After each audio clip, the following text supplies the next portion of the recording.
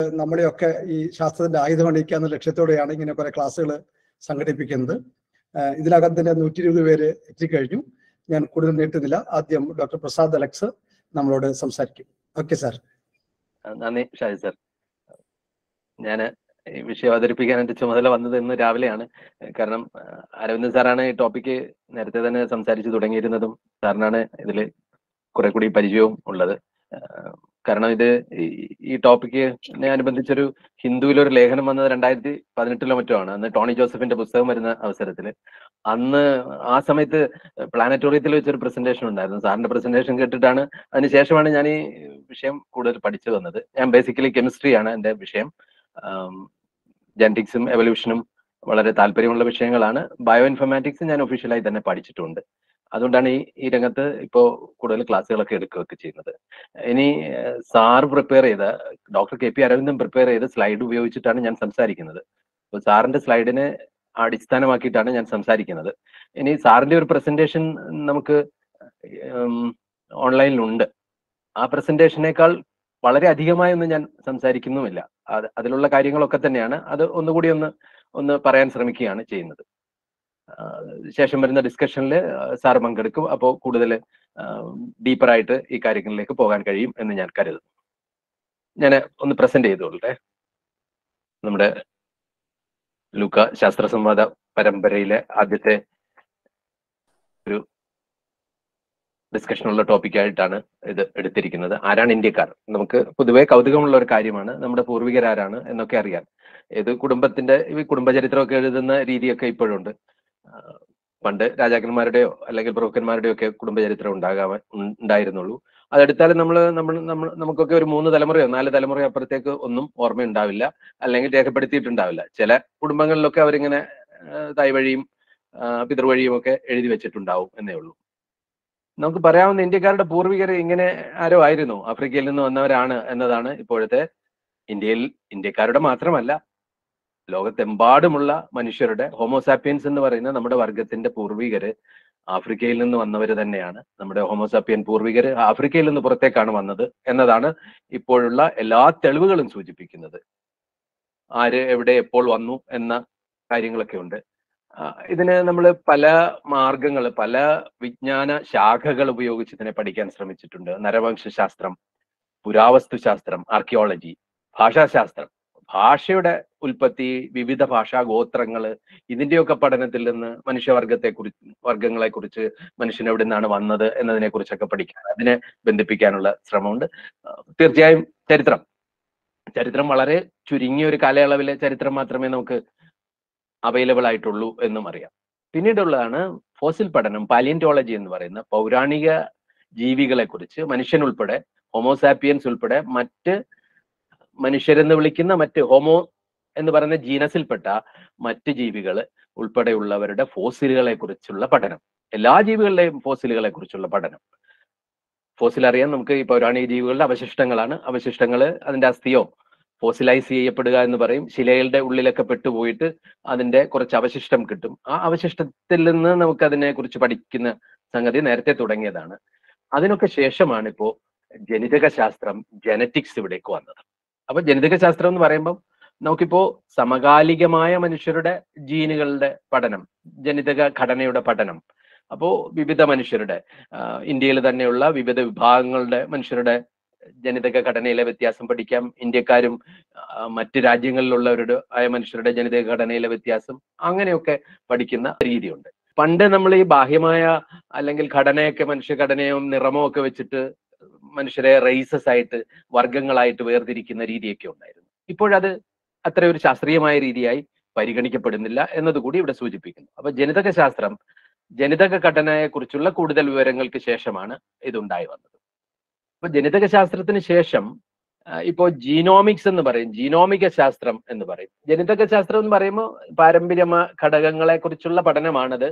അപ്പോൾ അതിലെ ഏതെങ്കിലുമൊക്കെ ഘടകങ്ങൾ, ഇപ്പൊ നിറം നൽകുന്നത്, മനുഷ്യന്റെ നിറം, കറുപ്പ്, ബ്ലാക്ക്, വൈറ്റ് അല്ലെങ്കിൽ ബ്രൗൺ എന്നൊക്കെ പറയുന്നു, അത് നൽകുന്ന ഘടകം എന്താണെന്ന് മനസ്സിലാക്കി അതേക്കുറിച്ച് പഠിക്കുന്നു. അല്ലെങ്കിൽ കണ്ണിന്റെ നിറത്തെക്കുറിച്ച് പഠിക്കുന്നു. ഇങ്ങനെ ഏതെങ്കിലുമൊക്കെ സവിശേഷതകൾ എടുത്തിട്ട് പാല് കുടിച്ചാൽ ദഹിപ്പിക്കാനുള്ള കഴിവ്, അത് മനുഷ്യരിൽ ഉണ്ടായി വന്നതാണ്.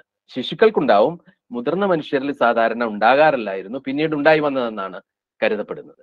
അപ്പോൾ അങ്ങനെയുള്ള ഘടകങ്ങളെ എടുത്തിട്ട് പഠിക്കുന്നത്, അപ്പൊ ജീനുകളെ എടുത്തിട്ട് പഠിക്കുക എന്ന് പറയാം. അതാണ് ജെനറ്റിക്സ് എന്ന് നമ്മൾ പഴയ രീതിയിൽ പറയുന്നത്. ജീനോമിക് ശാസ്ത്രം എന്ന് പറയുമ്പോൾ അങ്ങനെയല്ല, ഒരു ജീവിയുടെ മുഴുവൻ ജീനോമും എല്ലാ ജനിതക ഘടകങ്ങളും ആകെ കൂടി ചേർത്തെടു മനസ്സിലാക്കാൻ ഇന്ന് മാർഗങ്ങളുണ്ട്. അതുപയോഗിച്ച് പഠിക്കുക. നരവംശ ജീനോമികം, ജീനോമിക് ആന്ത്രപ്പോളജി. അപ്പോൾ ഈ ജീനോമിക്സ് ഉപയോഗിച്ച് നരവംശ ശാസ്ത്രത്തെ കുറിച്ച് പഠിക്കുക. പൗരാണിക ജീനോമികം, അതാണ് ഏറ്റവും പുതിയ ഈ രംഗത്തുള്ള ഒരു കാൽവയ്പ്. എന്ന് വെച്ചാൽ ഈ കിട്ടുന്ന ഫോസിലിൽ നിന്ന് ജീനുകളെ ജനിതക ഘടന വേർതിരിച്ചെടുക്കാം. അതിന് കുറെ കുഴപ്പങ്ങളൊക്കെ ഉണ്ടായിട്ടുണ്ടാവും. ഈ കുഴപ്പങ്ങൾ പരിഹരിക്കാൻ എങ്ങനെ, എവിടെയൊക്കെയാണ് ഒറ്റ ജീനോമായിട്ടൊന്നും നമുക്ക് കിട്ടില്ല, പലയിടത്തും മുറിഞ്ഞ ഫ്രാഗ്മെന്റ്സ് ആയിരിക്കും കിട്ടുക. ഈ ഫ്രാഗ്മെന്റ്സിനെ നമുക്ക് എന്ത് ചെയ്യാം, പഠിക്കാൻ കഴിയും. എന്നിട്ട് അതിനെ കൂട്ടി യോജിപ്പിച്ച് ഇതിന്റെ ജീനോം എങ്ങനെയാണെന്ന് ഇപ്പോൾ മനസ്സിലാക്കാൻ കഴിയും. അങ്ങനെ നമ്മൾ നിയാണ്ടർത്താൽ മനുഷ്യന്റെയൊക്കെ ജീനോം പൂർണ്ണമായി മനസ്സിലാക്കിയിട്ടുണ്ട്. അപ്പോൾ അതാണ് ആർക്കിയോജീനോമിക്സ് എന്ന്, പാലിയോജീനോമിക്സ് എന്ന് പറയാം. ഇനി ഈ പഠനത്തിലെ ഒരു പ്രധാനപ്പെട്ട പേരാണ് 2018 അന്തരിച്ച ലുക്ക കാവലീസ് ഫോർസ എന്ന് പറയുന്ന ജനിതക ശാസ്ത്രജ്ഞൻ. അദ്ദേഹമാണ് ഫൈലോജനി എന്ന് വിളിക്കുന്ന ഒരു ശാഖയുടെ ഒരു തുടക്കക്കാരൻ എന്ന് പറയാം. ഫൈലോജനി എന്ന് പറഞ്ഞാൽ എന്താണെന്ന് വെച്ചാൽ, നമ്മൾ ഇപ്പോഴുള്ള കുറച്ച് മനുഷ്യരുടെ അല്ലെങ്കിൽ ഏത് ജീവികളുടെ ആകാം ജനിതക ഘടന അറിയാം, അതിലെ ഒരു ജീൻ അറിയാം. ഈ ജീന് പല ജീവികളിൽ എങ്ങനെയാണ് വ്യത്യാസപ്പെട്ടിരിക്കുന്നതെന്ന് നമുക്ക് മനസ്സിലാക്കുന്നു എന്ന് കരുതുക. അപ്പോ ഇത് ഒരുപക്ഷെ ഈ വ്യത്യാസപ്പെട്ടിരിക്കുന്നത് തുടക്കത്തില് ഒരു ജീനിൽ നിന്നായിരിക്കാം ഇങ്ങനെ വ്യത്യാസം വന്നിങ്ങനെ മുന്നോട്ട് വന്നിരിക്കുന്നത്. അപ്പൊ ഇതിനെ വർഗീകരിച്ച് ഏതൊക്കെയാണ് കൂടുതൽ അടുത്ത് നിൽക്കുന്നത്, ഏതൊക്കെയാണ് അകന്നു നിൽക്കുന്നത്, പല ക്ലാസ് ആയിട്ട് വർഗീകരിക്കുകയും ഇതിന്റെ ഒരു ജീവശാഖ ഉണ്ടാക്കുന്ന, ജീവവൃക്ഷം ഉണ്ടാക്കുന്ന രീതിയാണ്. ഈ രീതിയുടെ ഉപജ്ഞാതാവാണ് ഇദ്ദേഹത്തിന്റെ പഠനമാണ് ഇതിന് ഫൈലോജനറ്റിക്സ് എന്ന് പറഞ്ഞ പഠനശാഖയ്ക്ക് തുടക്കം കുറിച്ചത്. അദ്ദേഹമാണ് ഈ രംഗത്ത്. അപ്പൊ അദ്ദേഹം ഈ ബ്ലഡ് ഗ്രൂപ്പും മനുഷ്യനെ റിലേറ്റ് ചെയ്ത് ഈ ശാഖയൊക്കെ ഉണ്ടാക്കാൻ ശ്രമിച്ചിരുന്നു. പല നിഗമനങ്ങളും ഇപ്പോൾ അംഗീകരിക്കപ്പെടുന്നില്ല അന്ന്, കാരണം വളരെ ജനറ്റിക്സ് വളരെ പുരോഗമിക്കുന്നതിന് മുമ്പാണ് അദ്ദേഹം ഈ പഠനങ്ങളൊക്കെ 70കളിലും ഒക്കെ നടത്തിയതാണ്. അതുകൊണ്ട് ഇപ്പോൾ അദ്ദേഹത്തിന്റെ നിഗമനങ്ങൾ പലതും തെറ്റാണെന്ന് പറയുന്നുണ്ടെങ്കിലും ആ രീതിക്ക് തുടക്കം കുറിച്ചത് അദ്ദേഹമാണ്. അതിനുശേഷമാണ് അലൻ വിൽസൺ മറ്റൊരു സുപ്രധാന പേരാണ്. ഈ ജനിതക ഘടനയ്ക്ക് മാറ്റം വരാമെന്ന് ഞാൻ പറഞ്ഞു, നമുക്ക് പൊതുവെ എല്ലാവർക്കും അറിയുന്നതാണ്. ഈ മാറ്റം വരുന്നതിനൊരു തോതുണ്ടാകാം എന്ന് പ്രപ്പോസ് ചെയ്യുകയും അത് ഏറെക്കുറെ ശരിയാണെന്ന് മനസ്സിലാക്കുകയും, അതുകൊണ്ട് ഈ മാറ്റം വന്ന കാലയളവ് മുൻപ് കണ്ട ഒരു ചിത്രത്തിൽ ഈ ശാഖകൾ പിരിയുന്ന ഇത് കാണിച്ചിട്ടുണ്ട്. ഈ പിരിഞ്ഞ കാലയളവ് ഏതാണെന്ന് നമുക്ക് കണ്ടുപിടിക്കാൻ കഴിയും. അതിന് ജനറ്റിക് ക്ലോക്ക് എന്നൊക്കെ പറയാം. ഈ ജനിതക ഘടനയിൽ മാറ്റം വരുന്നത് 1000 വർഷം കൊണ്ട് ഒരു വ്യത്യാസം വരുന്നു എന്ന് ഞാൻ ഒരു പ്രൊപ്പോസിഷൻ പോലെ പറയുകയാണ്. അങ്ങനെ ഉണ്ടെങ്കിൽ നമുക്ക് പുറകോട്ട് പോയാൽ ഈ മാറ്റങ്ങൾ എപ്പോഴൊക്കെയാണ് സംഭവിച്ചത് എന്ന് മനസ്സിലാക്കാൻ കഴിയും എന്ന് ആ രീതിയിലുള്ള പഠനം മൈറ്റോകോൺട്രിയൽ DNA, ഹ്യൂമൻ എവല്യൂഷനിലെ മൈറ്റോകോൺട്രിയൽ DNAയിൽ ഈ പഠനം തുടങ്ങി വെച്ചതും Allen Wilson, Rebecca can, mark സ്റ്റോങ്കിങ് ഇവരുടെ പ്രസിദ്ധമായ നേച്ചറിലെ ഒരു പേപ്പറാണ് ഈ കാണിച്ചിരിക്കുന്നത്. മൈറ്റോകോൺട്രിയ എന്ന് പറയുന്നത് നമ്മുടെ കോശത്തിന് ഒരു കോശ കേന്ദ്രമുണ്ട്, ന്യൂക്ലിയസ് എന്ന് പറയും. ന്യൂക്ലിയസിലാണ് നമ്മുടെ പാരമ്പര്യം തീരുമാനിക്കുന്ന ജനിതക ഘടകമായ DNA ഇരിക്കുന്നത്. 23 ജോഡി ക്രോമസോമുകളായി മനുഷ്യരിൽ ക്രമീകരിച്ചിരിക്കുന്നത് അവിടെയാണ്. ഇത് കൂടാതെ ജനിതക പദാർത്ഥം ഈ കോശകേന്ദ്രത്തിന് പുറത്തുണ്ട്. മൈറ്റോകോൺട്രിയ എന്ന് വിളിക്കുന്ന ഒരു ഓർഗനല്ലേ എന്ന് പറയും. ഇതിന് പല ധർമ്മം കോശത്തിൽ അനുഷ്ഠിക്കാനുണ്ട്.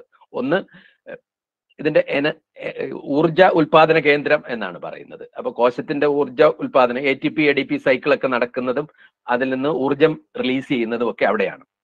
അവിടെ ജനിതക വസ്തുവുണ്ട്, DNA ഉണ്ട്. ആ DNA-ക്ക് ചില പ്രത്യേകതകളൊക്കെ ഉണ്ട്. അതൊരു വളരെ ചെറിയൊരു സീക്വൻസ് ആണ്. നമ്മൾ ഈ മനുഷ്യന്റെ കോശത്തിലെ ന്യൂക്ലിയസിലെ 23 ക്രോമസോമിലെയും കൂടെ എടുത്താൽ 3 ബില്യൺ എന്ന് പറയുമ്പോൾ 300 കോടി ബേസ് പേയേഴ്സ് എന്ന് പറയും. അത് ചേർന്നിട്ടാണ് അത് ഉണ്ടായിരിക്കുന്നത്. ബേസ് പേയേഴ്സിലേക്ക് പിന്നീട് വരാം. ഇവിടെ അത് ഏതാനും ലക്ഷങ്ങളെ ഉള്ളൂ. നമുക്ക് കുറച്ചുകൂടി വേഗത്തിൽ അറിയാൻ കഴിയും. ഒരു 30ഓളം ജീനുകൾ ഈ മൈറ്റോകോൺട്രിയയിലും മനുഷ്യനും ഉണ്ടെന്നാണ് പറയുന്നത്. ആ ജീനുകൾക്കും ചില ധർമ്മങ്ങളൊക്കെ അനുഷ്ഠിക്കാനും ഉള്ളതാണ്. അപ്പൊ ഇതിലുണ്ടാകുന്ന വ്യത്യാസം, ന്യൂക്ലിയസിന് പുറത്തുണ്ടാകുന്ന ഇതിലുണ്ടാകുന്ന വ്യത്യാസം അലൻ വിൽസണും അദ്ദേഹം പഠിച്ചത് മൈറ്റോകോൺട്രിയയുടെ ചിത്രമാണ്. മൈറ്റോകോൺട്രിയയുടെ ഉത്ഭവത്തെ കുറിച്ചൊക്കെയുള്ള പല സിദ്ധാന്തങ്ങളുണ്ട്. അത് 2 ഏകകോശ ജീവികൾ, ഒരു ഏകകോശ ജീവിയുടെ ഒരു അവശിഷ്ടം മറ്റൊന്നിന്റെ ഉള്ളിലായി പോയതാണെന്നാണ് ഒരു സിദ്ധാന്തം.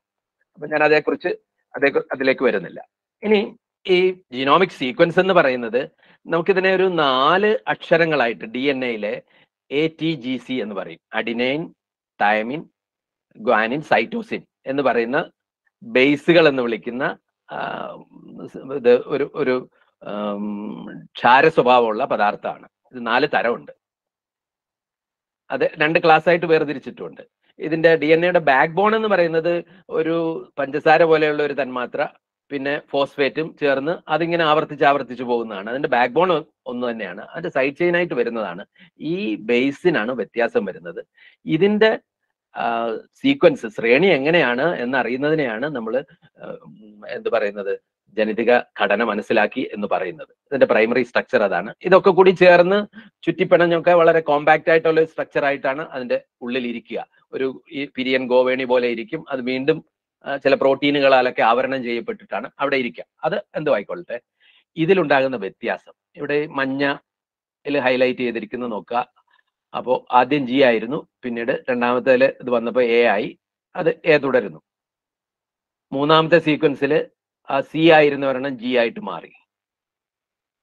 4ാമത്തെ സീക്വൻസിൽ അവസാനത്തെ T A ആയിട്ട് മാറി. അപ്പൊ ഇങ്ങനെ ഇതില് വ്യത്യാസങ്ങൾ ഇങ്ങനെ വന്നുകൊണ്ടേയിരിക്കും. വ്യത്യാസങ്ങൾ വരുമ്പോൾ ഇതിന്റെ അർത്ഥത്തിന് മാറ്റം ഉണ്ടാവും. ഈ അർത്ഥത്തിന് മാറ്റം ഉണ്ടാകുന്ന ഒരു ഇംഗ്ലീഷ് ഇതുപയോഗിച്ച് ഞാൻ ഒന്ന് വ്യക്തമാക്കാൻ ശ്രമിക്കാം. അതാ ഒരു ഇംഗ്ലീഷ് വാചകം എഴുതിയിരിക്കുകയാണ്, yellow mat on the table. അപ്പോ രണ്ടാമത് അത് പകർത്തിയപ്പോഴെന്ന് വിചാരിക്കുക, എമ്മിന് പകരം C ആയിപ്പോയി, യെല്ലോ കാറ്റ് ഓൺ ദ ടേബിൾ ആയി. അപ്പോ അതിനൊരു പുതിയ അർത്ഥം വന്നു. ഇതുപോലെ അവിടെ ഉണ്ടാകുന്ന അക്ഷരങ്ങളുടെ മാറ്റം കാരണം ഈ അവിടെ ഉണ്ടാകുന്ന ഫംഗ്ഷന് വ്യത്യാസം വരാം. സിക്ക് പകരം അവിടെ വേറെ എന്തെങ്കിലും ഒരു D ആണെങ്കിൽ ചിലപ്പോൾ അർത്ഥമില്ലാത്ത ഒരു വാക്ക്, B വന്നാൽ ബാറ്റ് വേറൊരു അർത്ഥമായി. ഇനി വേറെ ഏതെങ്കിലും ഒരു അക്ഷരമായിരുന്നെങ്കിൽ, ഒരു ലെറ്റർ ആയിരുന്നെങ്കിൽ ചിലപ്പോൾ അർത്ഥമില്ലാതായി പോയേനെ. അങ്ങനെയും മാറ്റങ്ങൾ സംഭവിക്കാം. ചില ജീനുകൾ അങ്ങനെ എന്ത് ചെയ്യാം, പ്രവർത്തനക്ഷമം അല്ലാതെയായി പോകാം. പ്രവർത്തനക്ഷമം അല്ലാതായി പോകുന്നത് ഒരുപക്ഷെ ജീവിക്ക് ഗുണകരമായി തീരുന്ന കാര്യമൊക്കെ ഉണ്ടാവും. അപ്പൊ അതിലേക്ക് പോകുന്നില്ല ഞാനിപ്പോൾ. ഇനി അടുത്തത്, അപ്പോ yellow mat on the table എന്തായി, യെല്ലോ കാറ്റായി, പൂച്ചയായി, മഞ്ഞ പൂച്ചയായി. ഇനി എന്ത് ചെയ്യുക, ഒരു വ്യത്യാസം കൂടെ വന്ന് Y മാറി M ആയി എന്ന് കരുതുക. മെല്ലോ കാറ്റ്, വളരെ ശാന്തശീലനായ ഒരു പൂച്ച, ഒരു ബഹളം ഉണ്ടാക്കാതെ മെച്ചപ്പുറത്തിരിക്കുന്നതായി. അപ്പൊ 2 അക്ഷരം മാറിയപ്പോഴത്തേക്ക് ഈ ഇതിന്റെ മാറ്റം എന്തായി കണ്ടു. നമ്മുടെ മേശപ്പുറത്തിരുന്ന പായയ്ക്ക് പകരം അല്ലെങ്കിൽ മാറ്റിന് പകരം എന്തായിട്ട് മാറി, പൂച്ചയായി. മഞ്ഞ പൂച്ചയായി, പിന്നീട് എന്തായി, വളരെ ശാന്തശീലനായ ഒരു പൂച്ചയായി. ഇതുമാതിരി ഫങ്ഷൻസിന് വ്യത്യാസം വരാം. അപ്പൊ അതാണ് നമ്മൾ ഈ മ്യൂട്ടേഷൻ എന്ന് പറയുന്നത്. മ്യൂട്ടേഷൻ സംഭവിക്കുന്നത് റാൻഡമായിട്ടാണ് എന്നാണ് സയൻസ് നമ്മളോട് പറയുന്നത്. റാൻഡം മ്യൂട്ടേഷൻസ് ആണ് ഉണ്ടാകുന്നത്. അത് ഇതൊരു കെമിക്കൽ റിയാക്ഷൻ ആണല്ലോ ബേസിക്കലായിട്ട് ഈ DNA റെപ്ലിക്കേറ്റ് ചെയ്യുന്നത്. അപ്പോ എന്തുവരാം, അതില് ചെറിയ വ്യത്യാസങ്ങൾ ഉണ്ടാകാം. കാരണം ഈ ബേസസ് തമ്മിൽ, അതിന്റെ സ്വഭാവം തമ്മിൽ ചെറിയ വ്യത്യാസമേ ഉള്ളൂ. അപ്പോൾ ഒരു ബേസിന് പകരം മറ്റൊരു ബേസ് അവിടെ വരാനുള്ള ഒരു സാധ്യത എപ്പോഴും നിലനിൽക്കുന്നുണ്ട്. ഇനി ഇങ്ങനെ 2 സീക്വൻസ് കിട്ടി. അപ്പോ ഡോക്ടർ അരവിന്ദൻ ഉപയോഗിച്ചിരിക്കുന്ന 2 ഇംഗ്ലീഷ് വാചകങ്ങളാണ്. ഹോട്ട് കാറ്റ് jumping in pain O, dog rat pumping in rain A. 2 English വാചകങ്ങളാണ്. അപ്പൊ ഇതൊരു പൊതു പൂർവികനിൽ നിന്ന് വന്നതാണെങ്കിൽ അപ്പൊ ഇതിന് മാറ്റങ്ങൾ വരുത്താവുന്ന കുറെ അധികം ജംബിൾഡ് ആയിട്ടുള്ള സംഗതികൾ, സെന്റൻസ് ഇവിടെ കാണിച്ചിട്ടുണ്ട്. ഇനി ഞാൻ അത് കൂടുതൽ എക്സ്പ്ലെയിൻ ചെയ്യുന്നില്ല, അതിലേക്ക് പോകും. അപ്പോ ഇതിനെ എങ്ങനെ കണക്കാക്കാം? ഡോഗ് കാറ്റ് ജമ്പിങ് ഇൻ റെയിൻ A എന്ന് പറയുന്ന ഒരു പൂർവിക സീക്വൻസിൽ നിന്ന് വ്യത്യാസം വന്ന് ഒരു വ്യത്യാസം വന്ന് ആദ്യത്തെ ഒരു ജനറേഷനിൽ 2 വ്യത്യസ്ത സാധനം കിട്ടി. ഒരു അക്ഷരം മാറിയപ്പോൾ ഒരിടത്ത് H ആയി, Dക്ക് പകരം H ആയപ്പോൾ. അതിന് രണ്ടാമത്തേതിൽ വീണ്ടും ഒരു വ്യത്യാസം വന്നു. ഇങ്ങനെ ഇതെന്ത് ചെയ്യാണ്, മാറി മാറി മുന്നോട്ട് പോകുന്നു. അപ്പൊ ഇതിനെയാണ് ജനിതക ക്ലോക്ക് എന്ന് പറയുന്നത്. ഇത് കണ്ടുപിടിക്കാമെന്നുള്ളതാണ്, നമുക്ക് ഇപ്പോഴുള്ള സീക്വൻസ് ഉപയോഗിച്ച് പുറകോട്ട് പോകാം എന്നുള്ളതാണ് വിൽസൺ പറഞ്ഞ സംഗതി. അത് മനസ്സിലാക്കാൻ നമുക്കിപ്പോൾ കഴിയും. അതിനുവേണ്ട സ്റ്റാറ്റിസ്റ്റിക്കൽ ആയിട്ടുള്ള പല രീതികളുണ്ട്. കമ്പ്യൂട്ടർ ഉപയോഗിച്ച്, കമ്പ്യൂട്ടേഷണൽ മെത്തേഡ്സ് ഉപയോഗിച്ച് ചെയ്യുന്ന രീതികളുണ്ട്. ഫൈലോജനറ്റിക് അനാലിസിസ് എന്നാണ് പൊതുവെ പറയുന്നത്. അതിന് തന്നെ ഒരുപാട് സങ്കേതങ്ങളുണ്ട് അതിലൊക്കെ തന്നെ. അപ്പോൾ തന്നെയുമല്ല, എന്തുകൂടി അറിയാൻ കഴിയും, ഇത് വന്ന ഏത് കാലത്താണ് ഇത് സംഭവിച്ചത് എന്ന്. ഇതിപ്പോ ഒരു മാറ്റം വരുന്നതിന് 5000 വർഷം എന്ന് കരുതിയാൽ 5000, 10000, 15000, 20000 വർഷം മുമ്പായിരുന്ന ഒരു കോമൺ സീക്വൻസ് ഇങ്ങനെ മാറി വന്നു. ഒരു മാറ്റം വരാൻ ശരാശരി 5000 വേണ്ടതെങ്കിൽ, ഇത് എന്താണ് ഒരു റഫായിട്ട് പറഞ്ഞിരിക്കുന്നതാണ്. ഇതിലൊക്കെ ഏറ്റക്കുറച്ചിലുകൾ ഉണ്ടാകും. നമുക്ക് കൃത്യമായ ഒരു സ്കെയിൽ വെച്ച് അളന്നൊന്നും ആവില്ല, ചെറിയ ചെറിയ വ്യത്യാസങ്ങൾ ഉണ്ടാവും. ഇതുപോലെ നമുക്ക് എന്ത് ചെയ്യാൻ കഴിയും, ഈ ജനറ്റിക് സീക്വൻസ് അനാലിസിസ് ചെയ്യാൻ കഴിയും എന്നുള്ളതാണ് ഡോക്ടർ വിൽസൺ പഠിപ്പിച്ചത്. ഇനി ആ കിട്ടിയ സീക്വൻസിനെ, പൊതുപൂർവികനിൽ നിന്നുണ്ടായ ഈ സീക്വൻസുകളെ ഒരുമിച്ച് പറയുന്ന പേരാണ് ഹാപ്ലോ ഗ്രൂപ്പ് എന്ന് പറയും. അപ്പോൾ നമ്മൾ എടുത്തു കഴിഞ്ഞാൽ ഇതിപ്പോ അവസാന എൻഡിൽ 2 ഹാപ്ലോ ഗ്രൂപ്പ്, 2 ഗ്രൂപ്പിൽ 2 മെമ്പേഴ്സിനെ കാണിച്ചിരിക്കുന്നു. അതിന്റെ മുന്നിലുള്ളതും ഒക്കെ ഈ ഗ്രൂപ്പിൽ പെടുന്നതാണ്.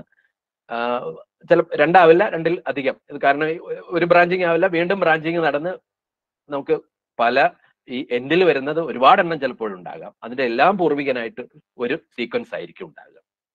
ഇത് നമുക്ക് പ്രോട്ടീനിലും ചെയ്യാവുന്നതാണ്, ജീനുകളിലും ചെയ്യാവുന്നതാണ്. ഇനി നമ്മൾ നേരത്തെ പറഞ്ഞ മൈറ്റോകോൺട്രിയയുടെ പ്രാധാന്യം എന്താണെന്ന് വെച്ചാൽ, നമ്മൾ റീപ്രൊഡക്ഷൻ നടക്കുമ്പോൾ സ്പേമും എഗ്ഗും കൂടി ചേർന്നിട്ടാണ് നമുക്ക് എംബ്രിയോ, ഫെർട്ടിലൈസ്ഡ് എഗ്ഗ് ഉണ്ടാകുന്നത്. സിക്താണ്ഡം എന്ന് മലയാളത്തിൽ പറയുന്നത്. ഈ സ്പേമിന്റെ മൈറ്റോകോൺട്രിയ വരുന്ന ഭാഗം, സ്പേമിന്റെ തല പോലുള്ള ഭാഗത്ത് ന്യൂക്ലിയസ് ഉണ്ട്. മൈറ്റോകോൺട്രിയ കഴുത്ത് പോലെ അവിടെയാണ്. അതങ്ങ് ഷെഡ് ചെയ്യും. ഇത് ഫ്യൂസ് ചെയ്യുമ്പോൾ ഇതിന്റെ ഈ ന്യൂക്ലിയർ ജനറ്റിക് മാറ്റർ മാത്രമേ ഉള്ളിലേക്ക് ഇഞ്ചെക്ട് ചെയ്യുള്ളൂ. അത് നമുക്കറിയാം, 23 ജോഡി ഉള്ളതിൽ ഒരു 23 എണ്ണം ഇവിടെ നിന്ന് വരുള്ളൂ. 23 എണ്ണം മാതാവിന്റെ എഗ്ഗിൽ നിന്നും ആണ് വരുന്നത്. എഗ്ഗില് മൈറ്റോകോൺട്രിയ ഉണ്ടാവും. ഈ മൈറ്റോകോൺട്രിയാണ് അടുത്ത തലമുറയിലേക്ക് പോകുന്നത്. എന്ന് പറഞ്ഞാല് ആ മൈറ്റോകോൺട്രിയ, മനുഷ്യരുടെ എല്ലാ മൈറ്റോകോൺട്രിയ എവിടുന്നാണ്? അമ്മ വഴിയാണ് വരുന്നത്. അമ്മയുടെ മൈറ്റോകോൺട്രിയാണ് ആൺകുട്ടിയായാലും പെൺകുട്ടിയായാലും കിട്ടുന്നത്. അങ്ങനെ വരാൻ പറ്റുകയുള്ളൂ. അപ്പോൾ നമുക്ക് എന്ത് ചെയ്യാൻ കഴിയും? മാതൃവഴിയിലുള്ള മാറ്റങ്ങള്, ഈ ജനിതക മാറ്റങ്ങൾ മനസ്സിലാക്കാൻ ബാക്കി എല്ലാ ന്യൂക്ലിയസിലെ ജനിതക ഘടന വളരെ വലുതാണ്, അത് പഠിക്കണ്ട. ഏത് മതി? ഈ മൈറ്റോകോൺട്രിയ അനലൈസ് ചെയ്താൽ മാതൃവഴിയിലുള്ള മാറ്റങ്ങൾ നമുക്ക് മനസ്സിലാക്കാൻ കഴിയും. അപ്പോൾ ഇത് ഒരു തലമുറയുടെ ഒരു ചിത്രമാണെങ്കിൽ, ഇത് ഇവിടെ നിൽക്കുന്നത് ഞാൻ അല്ലെങ്കിൽ നിങ്ങളെന്ന് കരുതുക. നമുക്ക് 2 പേരൻസ് ഉണ്ട്, അച്ഛനും അമ്മയും. അമ്മയിൽ നിന്നാണ് നമ്മുടെ മൈറ്റോകോൺട്രിയ വന്നിരിക്കുന്നത്. അമ്മയ്ക്ക് എവിടെ നിന്ന് കിട്ടി? അമ്മയുടെ അമ്മയിൽ നിന്നാണ്. മറ്റ് ഗ്രാൻഡ് പേരൻസ്, മറ്റു 3 ഗ്രാൻഡ് പേരൻസിനും അതിന് റോളില്ല. അച്ഛന്റെ അമ്മയ്ക്ക് അതിൽ റോളില്ല, അമ്മയുടെ അമ്മയ്ക്കേ റോളുള്ളൂ. വീണ്ടും പോയാൽ എന്താണ്? വീണ്ടും ആ അമ്മയുടെ അമ്മയ്ക്ക് അതിൽ റോളുള്ളൂ. അപ്പോൾ അങ്ങനെ നമ്മുടെ ഇത് വരുന്നത്, ഒരാളുടെ ഇത് വരുന്നത് ഒരു പഴയ തലമുറയിലെ ഒരു സ്ത്രീയിൽ നിന്നായിരിക്കും നമ്മുടെ മൈറ്റോകോൺട്രിയ എത്തിയിരിക്കുന്നത്. ബാക്കിയുള്ളത് ന്യൂക്ലിയസിലുള്ള ജീനുകൾ റീകോമ്പിനേഷൻ എന്ന് പറയും. അതിങ്ങനെ ചീട്ട് കശക്കുന്നത് പോലെ മാറ്റി മാറ്റി ചേർത്തിട്ടാണ് ബാക്കിയുള്ളത് വരുന്നത്. നമ്മുടെ ഈ ന്യൂക്ലിയസിന്റെ ഉള്ളിലെ വരുന്നത്. അതെപ്പോഴും റീഷഫിൾ നടന്നുകൊണ്ടിരിക്കും, വൈക്രോമസോം ഒഴിച്ച്. അതിലെ ബാക്കിയുള്ളതിന് ഈ റീഷഫിൾ നടന്നുകൊണ്ടിരിക്കും. അപ്പോൾ ഇത് റീഷഫിൾ നടക്കുന്നില്ല മൈറ്റോകോൺട്രിയയിലെ, അമ്മ വഴി മാത്രം. അമ്മയുടെ അമ്മ, അങ്ങനെയാണ് ഇത് വരുന്നത്. അതുകൊണ്ട് നമുക്കിതിനെ പഠിക്കാൻ, ഇത് സീക്വൻസിനെ പഠിക്കാൻ എളുപ്പം കഴിയും. ഇന്നിപ്പോ ഭൂമിയിൽ ഏതാണ്ട് 800 കോടിയോളം മനുഷ്യരുണ്ട്. അപ്പോ 350 കോടിയോ അല്ലെ 400 കോടിക്കോ അടുത്ത് സ്ത്രീകളുണ്ടെന്ന് കരുതിയാൽ കഴിഞ്ഞ തലമുറയിൽ എടുക്കുന്നുണ്ടെങ്കിൽ അത്രയും ഉണ്ടാവില്ല. കാരണം ഒരാൾക്ക്, ഏതെങ്കിലും ഒരു അമ്മയ്ക്ക് 1-ൽ കൂടുതൽ പെൺകുട്ടികൾ ഉണ്ടെങ്കിൽ, അങ്ങനെ നമ്മൾ തലമുറ പുറകോട്ട് പോയാൽ നമുക്ക് എവിടെ ചെല്ലാമെന്നാണ്? ഒരു സ്ത്രൈണജീവിയിൽ എത്താം. ഒരു സ്ത്രൈണജീവിയിൽ നിന്നായിരിക്കാം ഇതെല്ലാം വരുന്നത്. എല്ലാവരുടെയും മൈറ്റോകോൺട്രിയ ഉണ്ടായത്. ഇങ്ങനെ അനാലിസിസ് നടത്തിയിട്ട് എന്ത് മനസ്സിലാക്കി? ഒരു 1,60,000 വർഷം മുമ്പ് മധ്യ ആഫ്രിക്കയിൽ ജീവിച്ചിരുന്ന ഒരു സ്ത്രീയിൽ നിന്നാകാം. ഇതൊരു ഹൈപ്പോത്തറ്റിക്കലാണ്. അതിനെ നമ്മൾ പറയുന്ന മൈറ്റോകോൺട്രിയൽ അമ്മൂമ്മ, മൈറ്റോകോൺട്രിയൽ ഈവ്. മലയാളത്തിൽ ഹവ എന്ന് പറയുന്നത്. ക്രിസ്ത്യൻ മിത്തോളജിയിലും അല്ലെങ്കിൽ ഈ മുസ്ലിം ജൂ മിത്തോളജിയിലൊക്കെ ആദിമ മാതാവായിട്ട് കരുതുന്ന ഈവ്. അപ്പൊ മൈറ്റോകോൺട്രിയ അനുസരിച്ച് കണക്കാക്കിയാൽ നമ്മൾ ഒരു ജീവിയിലെത്തണം, ഒരു സ്ത്രൈണജീവിയിലെത്തണം. അത് ആഫ്രിക്കയിലാണ് ജീവിച്ചിരുന്നത് എന്നാണ് ഇന്ന് ജീവിച്ചിരിപ്പുള്ള മനുഷ്യരിൽ നിന്ന് സാമ്പിളുകൾ എടുത്ത് ജീനോമിക് അനാലിസിസ് നടത്തിയതിനു ശേഷം മനസ്സിലാക്കിയിരിക്കുന്ന കാര്യം. മനുഷ്യന്റെ വരവ് ഔട്ട് ഓഫ് ആഫ്രിക്ക എന്നൊരു സിദ്ധാന്തമുണ്ട്. ഔട്ട് ഓഫ് ആഫ്രിക്ക, അതിനാണ് ഇപ്പോൾ ശാസ്ത്രീയമായ തെളിവുകൾ, അതിനാണ് അനുകൂലം, ശാസ്ത്രീയമായ അംഗീകാരം കിട്ടിയിരിക്കുന്നത്. പല സിദ്ധാന്തങ്ങളുണ്ടായിരുന്നു. ആഫ്രിക്കയിൽ നിന്നാണ് മനുഷ്യൻ വന്നത്. പക്ഷേ ഇപ്പോ ഹോമോ ഇറക്ടസ് എന്ന് വിളിക്കുന്ന ഹോമിനിൻസ്, നമ്മുടെ പൂർവികരായ ഹോമിനിൻസ്, ആ ഹോമോ ഇറക്ടസ് പുറത്തേക്ക് വന്നു. അവര് ഈ പലയിടത്തും സ്പ്രെഡ് ചെയ്തു, പിന്നീട് സ്വതന്ത്രമായി പലയിടത്ത് ഇവോൾവ് ചെയ്തു എന്ന്, അല്ലെങ്കിൽ ഹോമോ ഇറക്ടസ് അല്ലെങ്കിൽ പല ഹോമിനിൻ സ്പീഷീസ് ആഫ്രിക്കയിൽ നിന്ന് പുറത്തേക്ക് വന്നു, അത് എവോൾവ് ചെയ്തു എന്നൊരു തിയറി ഉണ്ടായിരുന്നു. വ്യത്യസ്ത റേസസ് അങ്ങനെയാണ് ഉണ്ടായി വന്നത് എന്ന ഒരു തിയറി ഉണ്ടായിരുന്നു. അപ്പൊ പലയിടത്ത് ഉരുത്തിരിഞ്ഞു വന്നതാണ് മനുഷ്യർ, പലയിടത്തായി ഉരുത്തിരിഞ്ഞു വന്ന പലതരം മനുഷ്യരാണുള്ളത് ലോകത്ത് എന്ന് പറയുന്ന ഒരു സിദ്ധാന്തം. പക്ഷെ അത് ഈ ജിനോമിക് എവിഡൻസും ഫോസിൽ എവിഡൻസും അതിനെ അനുകൂലിക്കുന്നില്ല. കാരണം നമ്മൾ ഹോമിനിൻ സ്പീഷീസ് എടുത്താലും അതിന്റെ കൂടുതൽ ഫോസിൽ എവിഡൻസ് വന്നിരിക്കുന്നത് ആഫ്രിക്കയിൽ നിന്നാണ്. ഹോമിനിൻ സ്പീഷീസിന്റെ പുറത്ത് ഉണ്ട്, എവിഡൻസ് ഉണ്ട്. പക്ഷെ അതിലും ഏറ്റവും പഴക്കം കൂടിയത്, ഏറ്റവും പഴക്കമുള്ളത് ലൂസിയും മാർഡിയും ഒക്കെ എവിടെ നിന്നാണ്? ആഫ്രിക്കയിൽ നിന്നാണ് കിട്ടിയിരിക്കുന്നത്. ഇനി അത് നമുക്ക് പുറത്തു വന്നാൽ ഇന്തോനേഷ്യയിലാണ് ഒരു ഹോമിനിൻ സ്പീഷീസ്, അത് ഹോമോ ഇറക്ടസ് എന്നാണ് കരുതപ്പെടുന്നത്. ഹോമോ ഇറക്ടസിന്റെ ഒന്ന് കിട്ടിയിരിക്കുന്നത് 1,60,000 വർഷം മുമ്പ് മാത്രമാണ്. ഇനി നമ്മുടെ ആധുനിക മനുഷ്യരെന്ന് പറയുന്ന ഹോമോസാപ്പിയൻസിന്റെ ഫോസിൽ എവിഡൻസ് എടുത്താലും എത്യോപ്യയിൽ നിന്നും ഉഗാണ്ടയിൽ നിന്നും ഒക്കെ കിട്ടിയിരിക്കുന്ന ഏറ്റവും പഴക്കമുള്ള ഫോസിലുകൾ ആഫ്രിക്കയിൽ നിന്ന് തന്നെയാണ്. ഇനി ഇപ്പോഴുള്ള മനുഷ്യരുടെ ജനിതക വൈവിധ്യം എടുത്താല് ഏറ്റവും കൂടുതൽ ആഫ്രിക്കയിൽ നിന്ന് തന്നെയാണ്. പക്ഷെ ബാക്കിയുള്ള മനുഷ്യരുടെ ജനിതക വൈവിധ്യം എടുത്താൽ അത്രയില്ല എന്ന് തന്നെയല്ല. അതിനെയൊക്കെ നമ്മൾ ഈ പറഞ്ഞ ജനിതക വൈവിധ്യ അനാലിസിസ് നടത്തിയാൽ, ഫൈലോജനറ്റിക് അനാലിസിസ് നടത്തിയാൽ ആഫ്രിക്കയിലെ ഒരു ചെറിയ കൂട്ടത്തോട് ബന്ധിപ്പിക്കാൻ കഴിയും എന്നുള്ളത്. അതുകൊണ്ടൊക്കെയാണ് നമ്മൾ ഒരു ഫൈലോജനറ്റിക് അനാലിസിസ് മൂലം ആഫ്രിക്കയിൽ നിന്നാണ് മനുഷ്യർ പുറത്തേക്ക് വന്നത് എന്നതിന് ഇപ്പോൾ ക്വസ്റ്റ്യനബിൾ അല്ല, അത് സ്വീകരിക്കപ്പെട്ട ഒരു സംഗതിയാണ്. ഇനി ഇതില് നമ്മൾ ഈ മൈറ്റോകോൺട്രിയ എടുത്തു കഴിഞ്ഞാൽ ആദ്യത്തെ മൈറ്റോകോൺട്രിയൽ സീക്വൻസ് ഒരു സ്ത്രീ എന്ന് പറഞ്ഞത് L0 എന്ന് വെച്ചാൽ L0 എന്ന് നാമകരണം ചെയ്തു. അതിൽ നിന്ന് ആഫ്രിക്കയിൽ തന്നെ വൈവിധ്യം ഉണ്ടായത് L1, L2, L3, L4, L5, L6 എന്നൊക്കെ ആ സീക്വൻസിൽ തന്നെ വൈവിധ്യങ്ങൾ ഉണ്ടായി വന്നതിന് പിന്നീട് നാമകരണം ചെയ്യുന്നു. ഈ L3 ആണ്, L3യിൽ നിന്ന് ഉത്ഭവിച്ച സീക്വൻസുകളെ ഉള്ളൂ ബാക്കി ലോകത്തെല്ലായിടത്തും. ആഫ്രിക്കയിൽ ഇതാ ഇത്രയധികം മൈറ്റോകോൺട്രിയൽ, ഇതിന്റെയൊക്കെ ഉപവിഭാഗങ്ങളും അവിടെയുണ്ട്. പക്ഷെ ബാക്കി ലോകത്തെല്ലായിടും കൂടി എന്താണ്? L3 എന്ന് പറയുന്ന സീക്വൻസിൽ അതിൽ നിന്നുണ്ടായ വേരിയേഷൻ. അപ്പോൾ അതില് MN എന്ന് വിളിക്കുന്ന 2 പ്രധാന ശാഖയുണ്ട്, 6. ദെൻ U2I എന്ന് പറയുന്നത് U2 ഇന്ത്യൻ, ഇന്ത്യൻ എന്നുള്ളതാണ്. അപ്പോ പുറത്ത് ഏറ്റവും കൂടുതൽ വൈവിധ്യ യഥാർത്ഥത്തിൽ ഇന്ത്യയിലാണുള്ളത്. കാരണം M എന്ന് പറഞ്ഞ ശാഖ യൂറോപ്പിലേക്കില്ല, ഇത് യൂറോപ്പിലേക്ക് പോയ ശാഖയാണ് കാണിച്ചിരിക്കുന്നത്. MNR ഏറ്റവും കൂടുതൽ വൈവിധ്യം വന്നിരിക്കുന്ന M-ൽ തന്നെ M2, 3, 4, 6, M18, 25 ഇതിനൊക്കെ ഓരോ സിഗ്നിഫിക്കൻസ് ഉണ്ട്. എന്തും ആയിക്കോട്ടെ, ഇതൊക്കെ ഈ L3യിൽ നിന്ന് പിരിഞ്ഞു വന്ന ശാഖകളാണ്. അതും ഇൻഡിക്കേറ്റ് ചെയ്യുന്നത് എന്താണ്? ആഫ്രിക്കയിൽ നിന്നാണ് മനുഷ്യർ പുറപ്പെട്ടത് എന്നാണ്. ആഫ്രിക്കയിൽ നിന്ന് മനുഷ്യർ പുറപ്പെട്ടതിന്റെ ഒരു ഏകദേശ ചിത്രമാണ്, ഏകദേശ ലൈനാണ് ഈ കാണിച്ചിരിക്കുന്നത്. സൂയസ് ക്രോസ് ചെയ്ത് പശ്ചിമേഷ്യയിലേക്ക് കടക്കുന്നു, ഇറാൻ, ഇറാഖ് ഒക്കെ വരുന്ന, സൗദി അറേബ്യ ഒക്കെ വരുന്ന അവിടെ ഇവിടെ ക്രോസ് ചെയ്ത് നമ്മൾ വേറൊരു കാര്യം കൂടി കാണാം. 1,00,000-ലധികം വർഷം മുമ്പ് തുടങ്ങിയ ഹിമയുഗം ഒരു 10,000 വർഷം മുമ്പാണ് ഹിമയുഗം അവസാനിക്കുന്നത്. അപ്പോൾ അന്നത്തെ ഈ സമുദ്രങ്ങളുടെ ഒക്കെ സ്ഥിതി ഇതിൽ നിന്ന് വ്യത്യസ്തമായിരുന്നു.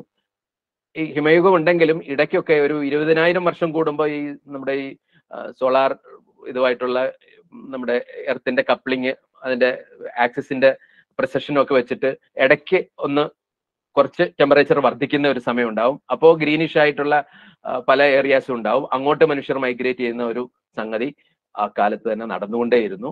ആഫ്രിക്കയിൽ നിന്ന് പുറത്തേക്ക് പോകുന്ന ഒരു സംഗതി. ഇത് ഒരു ഇത് ഹോമോസാപ്പിയൻസും ഒരു പക്ഷേ ഈ 60,000-70,000 വർഷങ്ങൾക്ക് മുമ്പാണ് പുറപ്പെട്ട ഏതാനും 1000 ഹോമോസാപ്പിയൻസിന്റെ പിന്തുടർച്ചക്കാരാണ് നാം എല്ലാവരും. ഒരു പക്ഷേ അതിനു മുമ്പും പോയിട്ടുണ്ടാകാം. പക്ഷെ അവർക്കൊന്നും എന്ത് കഴിഞ്ഞിട്ടില്ല, സസ്റ്റെയിൻ ചെയ്യാൻ കഴിഞ്ഞിട്ടില്ല എന്നാണ് ഇപ്പോഴും മനസ്സിലാക്കുന്നത്. കാരണം ആ ലീനിയേജിനെ ഒന്നും ഐഡന്റിഫൈ ചെയ്യാൻ കഴിഞ്ഞിട്ടില്ല. ഈ ഇവിടെ നിന്ന് L3 ശാഖയിൽ നിന്ന് പുറപ്പെട്ടു വന്ന ഈ 60,000 മുതൽ 70,000 വരെ വർഷങ്ങൾക്ക് മുമ്പ് അത് സ്പ്രെഡ് ചെയ്ത് ഇന്ത്യയിലെ സ്പ്രെഡ് ചെയ്യുന്നത് ഒരു 50,000 വർഷം മുമ്പ് ഇന്ത്യയിൽ അവർ സ്പ്രെഡ് ചെയ്തു എന്നാണ് നമ്മൾ കരുതുന്നത്. അതാണ് ഈ മൈറ്റോകോൺട്രിയ കൊണ്ട് നമുക്കതിനെ അനലൈസ് ചെയ്യുമ്പോൾ മനസ്സിലാകുന്നത്. അതുപോലെ തന്നെയാണ് വൈ ക്രോമസോം. വൈ ക്രോമസോമിന് ഒരു പ്രത്യേകത ഉണ്ട്. നമുക്കറിയാം 22 ജോഡി ഒരുപോലെ ഉള്ളതും അതിൽ ചെറിയ ഈ ജീന് തമ്മിലുള്ള വ്യത്യാസങ്ങളൊക്കെ ഉണ്ടാവും. എന്ന് വെച്ചാൽ ഒരു ജീനിന്റെ 2 പതിപ്പ് തമ്മിൽ ചെറിയ വ്യത്യാസമൊക്കെ ചിലപ്പോഴുണ്ടാകാം. XY എന്ന് പറയുന്നതാണ് സെക്സ് ക്രോമസോം. വൈ ക്രോമസോം ആണ് ഏറ്റവും ചെറിയ ക്രോമസോം, ഏറ്റവും ചെറിയ സീക്വൻസ് നമുക്ക് എടുക്കാൻ കഴിയുന്നത്. ഈ വൈ ക്രോമസോം നേരത്തെ പറഞ്ഞതിൽ നിന്ന് വിപരീതമായി അച്ഛനിൽ നിന്ന് മാത്രമേ വരികയുള്ളൂ. അച്ഛനിൽ നിന്ന് മകനിലേക്ക് മാത്രമേ വൈ ക്രോമസോം വരുന്നുള്ളൂ. അപ്പോ പിതൃവഴിയിലുള്ള ഇതിന്റെ തുടർച്ച എങ്ങനെയാണെന്ന്, മാറ്റങ്ങൾ എങ്ങനെയാണെന്ന് മനസ്സിലാക്കാൻ വൈ ക്രോമസോം സീക്വൻസ് ചെയ്താലും വൈ ക്രോമസോം സീക്വൻസ് ചെയ്ത് അതിനെ കമ്പയർ ചെയ്ത് അതിന്റെ പൂർവികൻ എങ്ങനെയായിരുന്നിരിക്കും എന്ന് പുറകോട്ട് നമുക്ക് കൊണ്ടുപോകാൻ കഴിയും എന്നുള്ളതാണ്. അതനുസരിച്ച് വൈ ക്രോമസോം ഇൻഹെറിറ്റൻസ് പഠിച്ചിട്ടുണ്ട്. വൈ ക്രോമസോം ഇൻഹെറിറ്റൻസ് പഠിച്ചും അവസാനം ചെന്നത് എന്താണ്, ഒരു ആദത്തിലെത്താം. മറ്റേതൊരു ഈവിലെത്തിയെങ്കിൽ ഇതൊരു ആദത്തിലെത്താം. അപ്പോ വൈ ക്രോമസോമിൽ ആദവും എവിടെ തന്നെയാണ്, ആഫ്രിക്കയിൽ തന്നെയാണെന്ന് കണ്ടിട്ടുണ്ട്. പക്ഷെ അതോ ഈവ് ഒരേ സമയത്തായിരുന്നില്ല. ഇപ്പോ വൈ ക്രോമസോം പറയുന്നത് ഈവിനേക്കാൾ വളരെ മുന്നേ ആയിരുന്നു ആദം എന്നാണ് പറയുന്നത്. അപ്പോൾ ഒരു സീക്വൻസ് എന്ന് കരുതിയാൽ മതി. ഒരു മനുഷ്യനിൽ നിന്നാണോ എന്ന് നമുക്ക് ഹൈപ്പോത്തറ്റിക്കൽ ആയിട്ട് പറയാം. ഒരു മനുഷ്യനിൽ നിന്ന് പറയാം. ഒരു സീക്വൻസിൽ നിന്നാണ്, ഒരു വൈ ക്രോമസോമിന്റെ ഒരു പ്രത്യേക സീക്വൻസിലാണ്. അതിന്റെ അർത്ഥം ഈ ഒരു പുരുഷന്റെയും ഒരു സ്ത്രീയുടെയും കുട്ടികളാണ് എല്ലാവരും എന്നല്ല. നമുക്കിത് പുറകോട്ട് കൊണ്ടുചെന്നാൽ ഒരു കൂട്ടം മനുഷ്യരുടെ, ഒരു ചെറിയ കൂട്ടം മനുഷ്യരുടെ, ഒരു ചെറിയ കൂട്ടം പൂർവികരുടെ അടുത്തേക്ക് എത്തും. ആ പൂർവികരെല്ലാം ഇന്നത്തെ മനുഷ്യരുടെ എല്ലാവരുടെയും പൂർവികരായിരിക്കും. കാരണം നമ്മുടെ ഈ റീഷഫിൾ ഉള്ളത് കൊണ്ട് ജീനുകള്, ഓരോ ജീനിന്റെയും ഈ പുറകോട്ട് പോയാൽ എന്ത് പറ്റും, ഇതുപോലെ ഏതെങ്കിലുമൊക്കെ അത് ഒരേ ആളിൽ തന്നെ ആവില്ല ചെല്ലുന്നത്, പലരിലായിരിക്കും ചെല്ലുക പുറകോട്ട് ചെല്ലുമ്പോഴും. അപ്പോ ഇപ്പൊ പറയുന്നത് ഒരു 2800 ജീവികളിൽ നിന്നാണ് മനുഷ്യപൂർവികർ, ഹോമോ ഇറക്ടസോ അതിനുശേഷമുള്ള ഹോമോ ഇറക്ടസിന്റെ പിൻഗാമികളിൽ ഹോമോസാപ്പിയൻസിന്റെ മുൻഗാമികളായ ഒരു ഹോമിനിൻ സ്പീഷീസ്, ഒരു 2800 സ്പീഷീസ്, 2800 റീപ്രൊഡ്യൂസിങ് ആയിട്ടുള്ള വ്യക്തികളെ ഉണ്ടായിരുന്നുള്ളൂ ഒരു സമയത്ത് എന്ന് ഇപ്പോൾ ഒരു ജനിതക പഠനം, അത് പൂർണ്ണമായും അംഗീകരിക്കപ്പെട്ടിട്ടില്ല എങ്കിലും അങ്ങനെ ഒരു പഠനം വന്നിട്ടുണ്ട് എന്ന് ഞാൻ സൂചിപ്പിക്കുന്നു എന്ന് മാത്രം. അപ്പോൾ ഒരച്ഛൻ ഒരമ്മ എന്നുള്ളതല്ല. നമ്മുടെ വൈ ക്രോമസോമിനെ നമുക്കൊരു വ്യക്തിയിലേക്ക് ട്രേസ് ബാക്ക് ചെയ്യാം, മൈറ്റോകോൺട്രിയയെ മറ്റൊരു സ്ത്രീയിലേക്ക് ട്രേസ് ബാക്ക് ചെയ്യാം. അവർ രണ്ടും ഒരേ സമയത്തല്ല എന്നും. ഇനി ഹ്യൂമൻ ജീനോം പ്രോജക്റ്റ് നമുക്കറിയാം, അത് മൊത്തം ജീനോമിനെ കുറിച്ച് അറിയാൻ ഇതിന് PCR എന്ന് പറയുന്ന ഒരു പ്രോസസ്സ് കണ്ടുപിടിച്ചു. പോളിമറൈസ് ചെയിൻ റിയാക്ഷൻ, എങ്ങനെ ജീനിന്റെ കോപ്പികൾ കൂടുതൽ വർദ്ധിപ്പിക്കാൻ എടുക്കാൻ കഴിയുന്ന ഒരു മെത്തേഡ് കണ്ടുപിടിച്ചു. അതിന്റെയും ഇതിലേക്ക് ഞാൻ കടക്കുന്നില്ല. Then next generation DNA sequence എന്ന് പറയും. DNA ശ്രേണി കണ്ടുപിടിക്കുക, നേരത്തെ പറഞ്ഞ ATGC, അതിന്റെ ശ്രേണി കണ്ടുപിടിക്കാനുള്ള പുതിയ മാർഗങ്ങൾ എത്തി. അതിനെ ചെറിയ ഫ്രാഗ്മെന്റ്സ് ആയിട്ട് മുറിച്ച് ചെയ്യാവുന്നത്, വലിയ ഫ്രാഗ്മെന്റ്സിന്റെ തന്നെ ചെയ്യാവുന്ന രീതികളൊക്കെ നെക്സ്റ്റ് ജനറേഷൻ സീക്വൻസിങ് എന്ന് പറയുന്ന മെത്തേഡ് വന്നു. അതിലും ഇപ്പോൾ കുറെ കൂടി അഡ്വാൻസ് ചെയ്ത മെത്തേഡിലേക്ക് പോയിട്ടുണ്ട്. ഹ്യൂമൻ ജീനോം സീക്വൻസ് നമുക്ക് 2010 മറ്റോ ആണ് അത് ആദ്യത്തെ പ്രഖ്യാപനം ഉണ്ടായത്. അപ്പോഴും അത് 100% പൂർണ്ണമായിരുന്നില്ല. ഇപ്പോൾ കഴിഞ്ഞ വർഷം മറ്റോ ആണ് അത് 100% പൂർണ്ണമാക്കിയത് എന്ന് നമ്മൾ വായിച്ചിട്ടുണ്ട്. അപ്പോൾ ഇതില് നമ്മൾ പഠിക്കുന്നത് എന്താന്ന് വെച്ചാല്, ഇതെല്ലാം കൂടി നമുക്ക് പഠിക്കാം. പക്ഷെ പഠിക്കുന്നത് എന്താ വെച്ചാല്, ഇതിലെ ജീനുകൾ എന്ന് പറയും. ജീനുകൾ എന്ന് പറഞ്ഞാല് അതൊരു എൻസൈമോ പ്രോട്ടീനോ ഒക്കെ ഉണ്ടാക്കാനുള്ള കോഡ് വഹിക്കുന്ന ഭാഗമാണ്. കോഡ് വഹിക്കാത്ത ഒരുപാട് ഭാഗങ്ങളും ഉണ്ടാവും. ഈ കോഡ് വഹിക്കുന്ന ഭാഗത്തെയാണ് നമ്മൾ നമുക്ക് ആവശ്യമായ, ഇപ്പൊ ഹീമോഗ്ലോബിൻ ഉണ്ടാക്കാൻ വേണ്ടുന്ന ഒരു വിവരം ശേഖരിച്ചിരിക്കുന്ന ഭാഗം, അതിന്റെ ഹീമോഗ്ലോബിന്റെ ജീൻ എന്ന് പറയാം.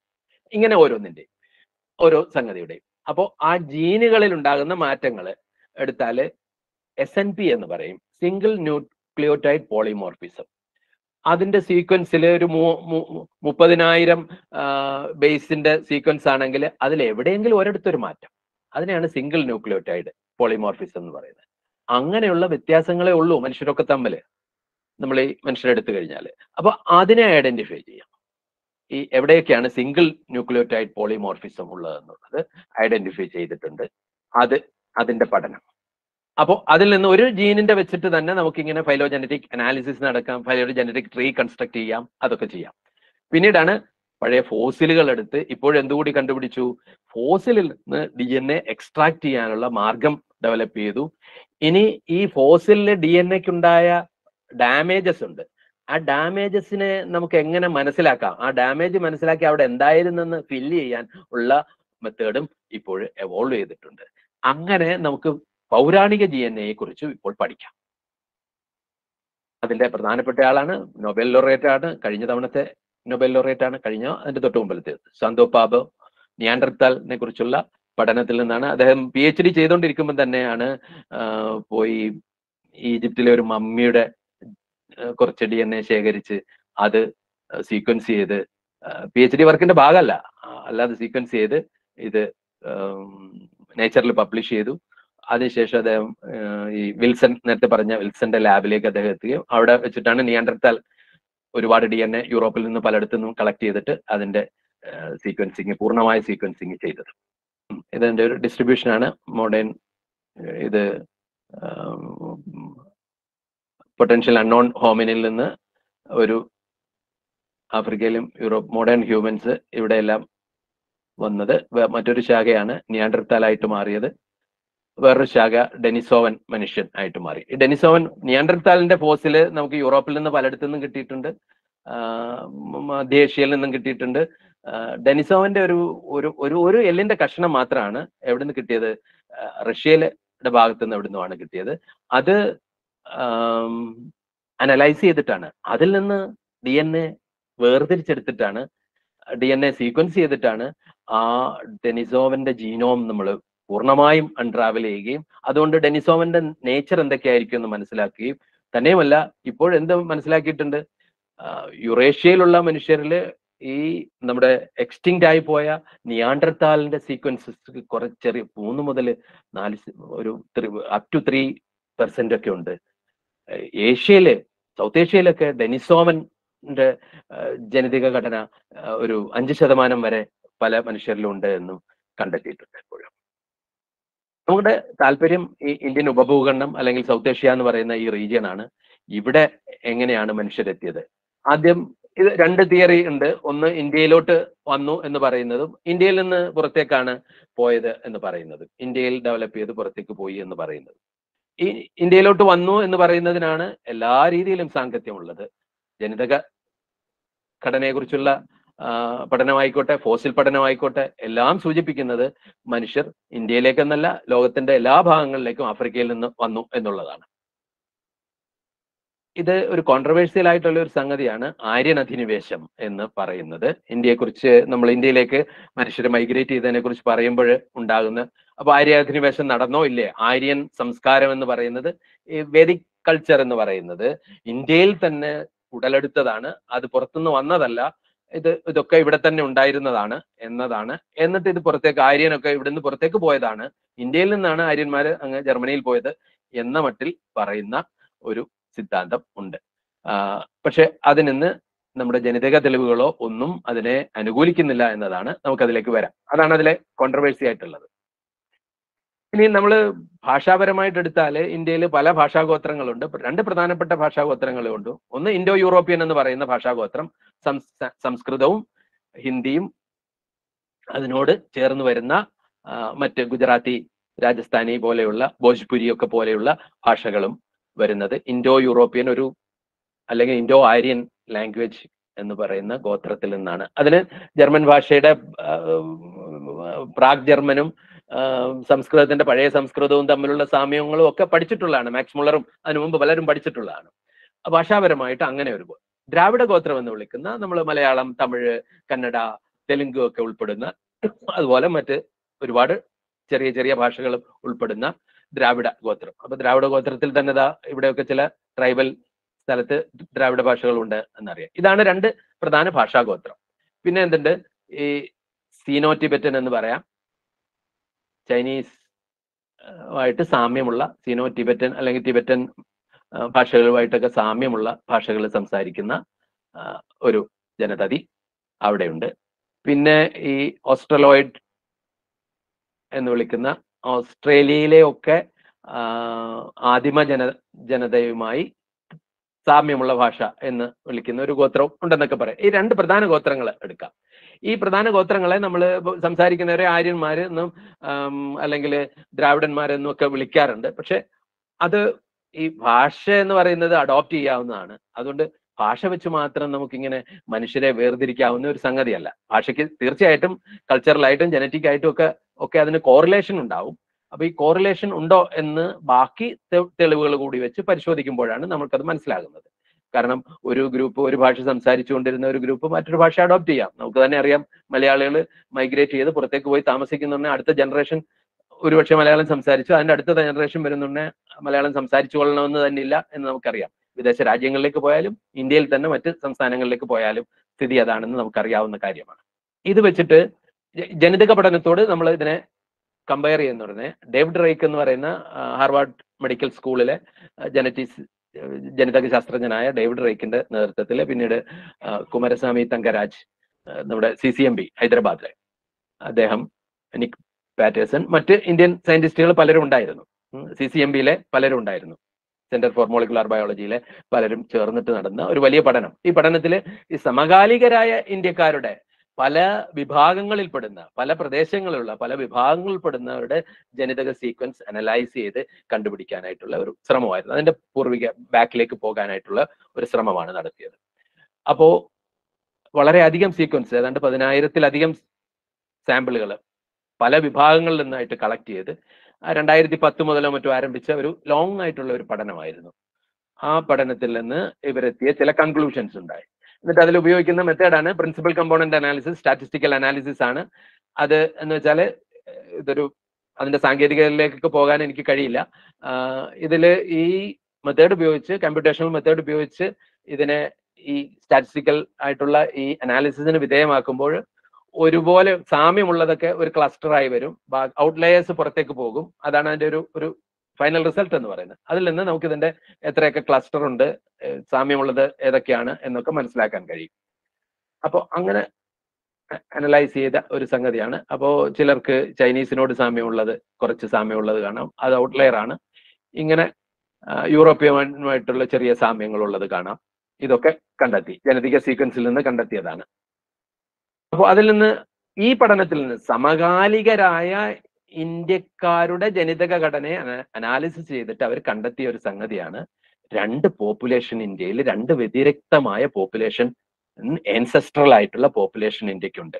ഒന്ന് എൻസെസ്ട്രൽ സൗത്ത് ഇന്ത്യൻ എന്നും എൻസെസ്ട്രൽ നോർത്ത് ഇന്ത്യൻ എന്നും പറയുന്നു. അപ്പൊ നമുക്ക് ഇതിനെ വേണമെങ്കിൽ ആര്യഗോത്രം, ദ്രാവിഡ ഗോത്രം എന്നൊക്കെ ഇപ്പൊ വേണമെങ്കിൽ ലൂസായിട്ട് സംജ്ഞ കൊടുക്കാം എന്നേ ഉള്ളൂ. അപ്പൊ അതിൽ നിന്നാണ്, പക്ഷെ അതിന്റെ അർത്ഥം ഈ സൗത്ത് ഇന്ത്യയിൽ അവർ തന്നെ പണ്ട് മുതലേ അവർ താമസിച്ചിരുന്നവർ തന്നെയാണ്, മറ്റൊരു നോർത്ത് ഇന്ത്യ തന്നെ ആയിരുന്നു എന്നല്ല. അതിലേക്ക് നമ്മൾ ഇനി വരുന്നതേ ഉള്ളൂ. ഇങ്ങനെ 2 എൻസെസ്ട്രൽ പോപ്പുലേഷൻ ഉണ്ട്. ഇവര് മിക്സ് ചെയ്തിട്ടുണ്ട്, ഏറിയും കുറഞ്ഞും മിക്സ് ചെയ്തിട്ടുണ്ട്. ഈ മിക്സ് ചെയ്തിരിക്കുന്നത് നമ്മൾ നോക്കിക്കഴിഞ്ഞാൽ സൗത്തിലേക്ക് വരുന്നുണ്ട് എൻസെസ്ട്രൽ സൗത്ത് ഇന്ത്യൻ ആയിരിക്കും നമ്മുടെ കോൺട്രിബ്യൂഷൻ കൂടുതൽ. പക്ഷെ ANIയുടെ കോൺട്രിബ്യൂഷൻ അവിടെ ഉണ്ട്, സൗത്തിലും ഉണ്ട്. നോർത്തിൽ എന്തുണ്ട്? ASAയുടെ കോൺട്രിബ്യൂഷൻ നോർത്തിലും ഉണ്ട് എന്ന് കാണാം. ഇത് തമ്മിൽ നല്ലവണ്ണം മിക്സിങ് നടന്നിട്ടുണ്ട്. പക്ഷെ എടുത്തു കഴിഞ്ഞാൽ നമ്മൾ ഈ വടക്കേ ഇന്ത്യ എടുത്തു കഴിഞ്ഞാൽ ANI ആയിരിക്കും അവിടെ കോൺട്രിബ്യൂഷൻ കൂടുതൽ, തെക്കേ ഇന്ത്യ എടുത്തു കഴിഞ്ഞാൽ ASA ആയിരിക്കും കൂടുതൽ. ഇനി നമ്മൾ അതിലൊരു ജാതി ശ്രേണി വെച്ച് പരിശോധിച്ചാൽ, ഉന്നത ജാതി ശ്രേണി എന്നൊക്കെ പറയുന്ന വിത്തിൻ സ്ക്വയർ ഇൻവെർട്ടഡ് കോമാസ്, അതിൽ ANI ആയിരിക്കും കൂടുതൽ എന്നും പറയാം. അങ്ങനെയല്ല, നമ്മളിപ്പോ ഇത് സൗത്തിലെ ഇത് എടുത്തു കഴിഞ്ഞാൽ, സൗത്തിലെ ഉന്നത ജാതി എന്ന് പറയുന്ന ബ്രാഹ്മണരെ എടുത്തു കഴിഞ്ഞാൽ അവരും പ്രധാനമായിട്ട് ASI തന്നെയാണെന്ന് കാണാൻ കഴിയും. അതാണ് വേറൊരു കാര്യം. ഈ മിക്സിങ്ങിന്റെ ഒരു പിക്ചർ കാണിച്ചിട്ടുണ്ടെന്നേ ഉള്ളൂ. ഇനിയാണ് മറ്റ് ചില പഠനങ്ങൾ കൂടി നടന്നത്. ഒന്ന് ഈ നമ്മുടെ ഇൻഡസ് വാലി സിവിലൈസേഷനിൽ നിന്ന് ഫോസിലുകളുടെ തെളിവുകൾ വളരെ കുറവാണ്, നമുക്ക് കിട്ടിയിട്ടില്ല. ഫോസിൽ എവിഡൻസ് കിട്ടിയിട്ടില്ല, ആർക്കിയോളജിക്കൽ എവിഡൻസ് മാത്രമേ അവിടുത്തെ കിട്ടിയിട്ടുള്ളൂ. അതിന്റെ ഔട്ട്സ്കേർട്സിൽ ഇൻഡസ് വാലി എന്ന് പറയുന്നത് നമുക്ക് അറിയാം, റീജിയൻ അറിയാം. അഫ്ഗാനിസ്ഥാനും അപ്പുറത്തൊക്കെ ഔട്ട്സ്കേർട്സിൽ നിന്ന് ഈ ഇൻഡസ് വാലി സിവിലൈസേഷനിലെ ക്ലൈനിലെ ആൾക്കാരാകും എന്ന് കരുതാവുന്ന ഒരു 11 അടക്കം ചെയ്ത ഇത് കിട്ടിയിട്ടുണ്ട്. അപ്പൊ അത് എടുത്ത് പഠനം നടത്തിയിട്ടുണ്ട്. ഇൻഡസ് വാലി, പ്രോപ്പർ ഇൻഡസ് വാലിയുടെ ഔട്ട്സ്കേർട്ടിലാണ് അത് ഉണ്ടായിരിക്കുന്നത്. അത് കൂടാതെ ഒരെണ്ണം ഷിൻഡെയും ഒക്കെ ചേർന്ന് നടത്തിയ, ഷിൻഡെ എന്ന് പറയുന്ന ഒരു ഇന്ത്യൻ ആന്ത്രപ്പോളജിസ്റ്റ് ആണ്, നടത്തിയ ഒരു പഠനമുണ്ട്. അതിൽ റാക്കിഗർ എന്ന് പറയുന്ന പ്രോപ്പറായി നമ്മൾ ഇന്നത്തെ ഹരിയാനയിൽ നിന്ന് കിട്ടിയ ഒരു സ്ത്രീയുടെ ഫോസിൽ കിട്ടിയിട്ടുണ്ട്, പ്രോപ്പർ ഇൻഡസ് വാലി സിവിലൈസേഷനിൽ നിന്ന് തന്നെയുള്ളത്. ഇതിന്റെ രണ്ടിന്റെയും പഠനങ്ങൾ വെച്ചിട്ട് ചില നിഗമനങ്ങളിലേക്ക് എത്താൻ കഴിഞ്ഞിട്ടുണ്ട്. അപ്പോൾ അത് മനസ്സിലാക്കാൻ കഴിയുന്നത് ഇൻഡസ് വാലി സിവിലൈസേഷൻ രൂപീകരിച്ചത്, നമ്മള് ആദ്യത്തെ ഇന്ത്യയിലേക്കുള്ള വേവ് ആഫ്രിക്കയിൽ നിന്ന് വന്നവരാണല്ലോ. അതിനുശേഷം ഈ ആഫ്രിക്കയിൽ നിന്ന് വന്നവര് ഈ പറഞ്ഞ പല സ്ഥലങ്ങൾ, എമാനിയ, അന്റോളിയ, ഇറാൻ എന്നൊക്കെ ബാക്ടീരിയ, മർജീനിയ, ഇത് ഈ യുറേഷ്യയുടെ പല ഭാഗങ്ങളിലായിട്ട് ഇവിടെയൊക്കെ അഡാപ്റ്റേഷൻ നടക്കുകയും ഇവിടെയൊക്കെ എന്ത് നടന്ന് ചെറിയ ചെറിയ ജനറ്റിക് വേരിയേഷൻസ് ഇവിടെ എല്ലാം ഉണ്ടാകുകയും ചെയ്തു. അതിനുശേഷം വളരെ വർഷങ്ങൾക്ക് ശേഷം ഈ ഇറാനില് ഒരു കാർഷിക സംസ്കാരം, മീൻ സംസ്കാരത്തിന്റെ ഭാഗമായിരുന്നു ഇറാനും എന്ന് പറയാം, ഒരു കാർഷിക സംസ്കാരം ഉടലെടുക്കുന്നത് ഒരു 8,000 വർഷം മുമ്പോ 10,000 വർഷം മുമ്പോ ഒക്കെയാണ്. അതിനു മുമ്പ് തന്നെ ഇറാനിൽ നിന്ന് ഈ കാർഷിക സംസ്കാരം ഉടലെടുക്കുന്നതിന് കുറച്ച് മുൻപ് തന്നെ ഇറാനിൽ നിന്ന് മനുഷ്യരുടെ ഒരു മൈഗ്രേഷൻ ഒരു 10,000 വർഷം മുമ്പ് ആരംഭിക്കുകയും അത് ഈ പറയുന്ന അഫ്ഗാനിസ്ഥാൻ വഴി ഇന്ത്യയിലേക്ക് എത്തുകയും, ഈ ഇറാനിൽ നിന്ന് വന്ന അവരെ നമ്മൾ വേട്ടക്കാരെന്നോ പ്രാകർഷകരെന്നോ വിളിക്കാം. ഒരുപക്ഷെ കൃഷിയുടെ ചെറിയ റൂഡിമെന്ററി ആയിട്ടുള്ള എലമെന്റ്സും കൊണ്ടായിരിക്കും അവർ വന്നത്. അവര് ഇവിടുത്തെ നേരത്തെ വന്നവരുമായിട്ട് മിക്സപ്പ് ചെയ്തിട്ടാണ് ഈ ഇൻഡസ് വാലി സിവിലൈസേഷൻ രൂപീകരിക്കപ്പെടുന്നത്. അതാണ് ഇൻഡസ് വാലി സിവിലൈസേഷന്റെ എല്ലാ പ്രത്യേകതകളോടും കൂടി. ഒരു ലിഖിത ഭാഷ, ലിപി ഉണ്ടോ എന്ന് ചോദിച്ചാൽ അറിയില്ല. ഒരുപക്ഷെ സിംബോളിക് ആയ ലിപികളൊക്കെ ആയിരുന്നു ഉപയോഗിച്ചിരുന്നത്. ഞാൻ അതിലേക്ക് കടക്കുന്നില്ല. രൂപീകരിച്ചത് ഇവരാണ്. ഇൻഡസ് വാലി പീപ്പിൾ ആണ് ഇന്ത്യൻ പോപ്പുലേഷന്റെ ഒരു പ്രധാന സോഴ്സ് എന്ന് പറയുന്നത്.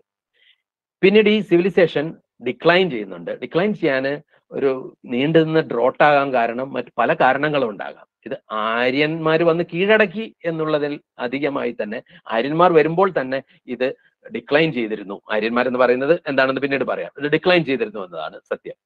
അപ്പോൾ ആദ്യത്തെ മിക്സപ്പ് അതാണ്. അവരാണ് ഇൻഡസ് വാലി സിവിലൈസേഷൻ രൂപീകരിക്കുന്നത്.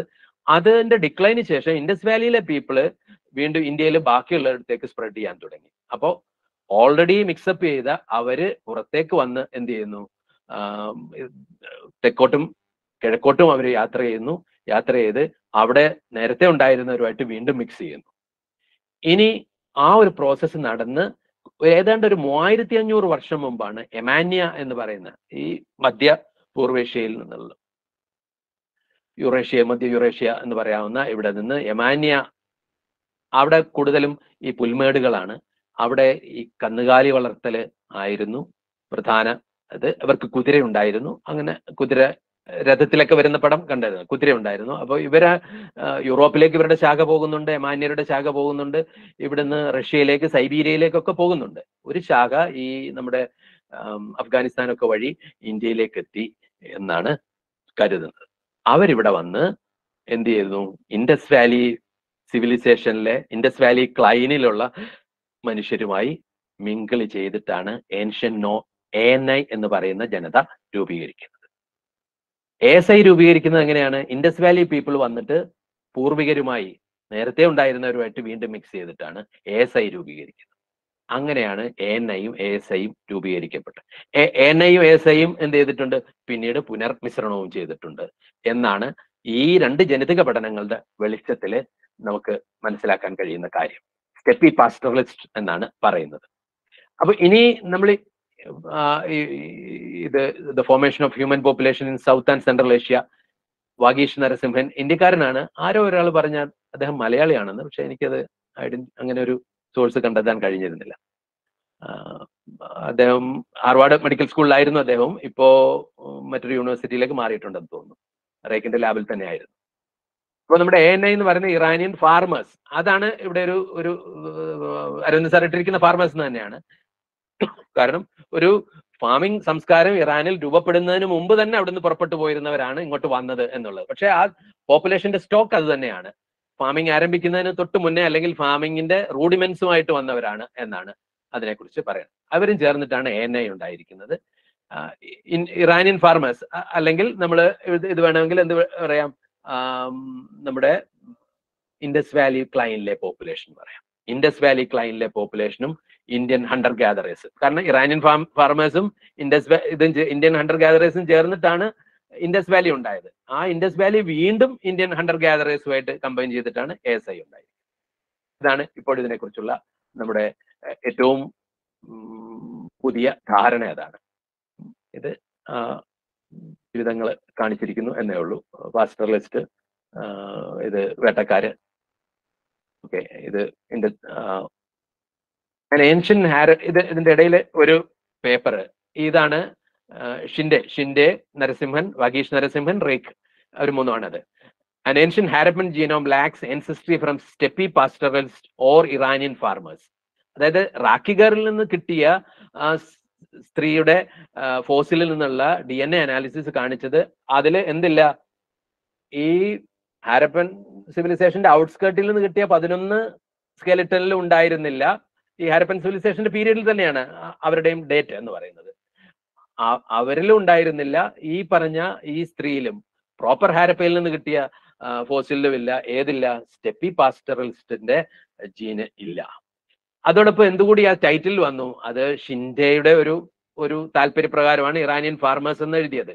അപ്പൊ ഇറാനിയൻ ഫാർമേഴ്സിൽ നിന്നുള്ളതും ഇല്ല. കാരണം ഇറാനിൽ ഫാമിംഗ് തുടങ്ങിയതിന് ശേഷം വന്ന ആണെങ്കിൽ അതിനെ ഐഡന്റിഫൈ ചെയ്യാനുള്ള ചില മാർക്കേഴ്സ് ഉണ്ട്. ആ മാർക്കേഴ്സ് ഇവിടോട്ട് എത്തിയിട്ടില്ല എന്നുള്ളത് കൊണ്ടാണ് ഇറാനിയൻ ഫാർമേഴ്സ് ഇല്ല എന്ന് പറയുന്നത്. പക്ഷെ ആ പോപ്പുലേഷൻ ഇറാനിയൻ പോപ്പുലേഷൻ തന്നെ ആയിരുന്നു. അതിന്റെ ജനിതക എവിഡൻസ് വളരെ വ്യക്തമായിട്ട് നരസിംഹനും റേക്കും ഇവര് തെളിയിച്ചു കഴിഞ്ഞ കാര്യവുമാണ്. അപ്പൊ ഈ ടൈറ്റിലാണ് വലിയ സംഗതി ഉണ്ടാക്കിയ. അപ്പോ പറഞ്ഞു ഹാരപ്പൻ സിവിലൈസേഷനിൽ പുറത്തുനിന്ന് വന്നവരല്ല, അവിടെ സ്റ്റെപ്പി പാസ്റ്ററലിസ്റ്റും ഇല്ല, ഇറാനിയൻ ഫാർമേഴ്സും ഇല്ല, ആരുമില്ല. അതിന്റെ അർത്ഥം എന്താ വെച്ചാൽ ഇതൊക്കെ ഇന്ത്യയിൽ തന്നെ ഉണ്ടായതാണ്, ഹാരപ്പന്റെ തുടർച്ചയാണ് നമ്മുടെ വേദ സംസ്കാരം, അതായത് ആര്യൻ സംസ്കാരം എന്ന് പറയുന്ന ഹാരപ്പയുടെ തുടർച്ചയാണ്, രണ്ടും ഒന്ന് തന്നെയാണ് എന്ന വാദം വളരെ ഊർജ്ജസ്വലമായി പലരും ഉന്നയിച്ചത് അക്കാലത്താണ്. പക്ഷെ യാതൊരു അടിസ്ഥാനവും ഇല്ലാത്ത വാദമാണ് എന്ന് കാണാം. ഇത് അതിന്റെ ഒരു ലീനേജ് സ്പ്ലിറ്റിങ്ങിന്റെ ഒരു സംഗതിയാണ്. ലീനേജ് ഒരു 1000 BC സ്പ്ലിറ്റ് ചെയ്തത്, അന്റോളിയൻ ഒരു ഗ്രൂപ്പ് പോയത്, ഇവിടെ Iranian Hunter ഗാദറർ, Iranian herders, Iranian farmers, ഇവരുമായിട്ട് അന്റോളിയ ആ റീജിയനുമായിട്ട് മിക്സ് ചെയ്യുന്നത്. ഇത് വേറൊരു ലീനേജ് സ്പ്ലിറ്റ് ചെയ്ത് അതിന്റെ ഒരു ഭാഗമാണ് ഇവിടെ ആൻഡമാനീസ് ഹണ്ടർ ഗാദറേഴ്സ്. തുടക്കത്തില് അങ്ങ് ആദ്യം ആഫ്രിക്കയിൽ നിന്ന് വന്നവര് വലിയ മാറ്റങ്ങളൊന്നും കൂടാതെ, അല്ലെങ്കിൽ ഇന്റർബ്രീഡിങ് അധികമില്ലാതെ ആൻഡമാനിലുണ്ട്. അതിൽ വളരെ ഐസൊലേറ്റഡ് ആയിട്ട് ചെയ്യുന്ന ഗ്രൂപ്പ് ഉണ്ട് എന്നാണ് പറയുന്നത്.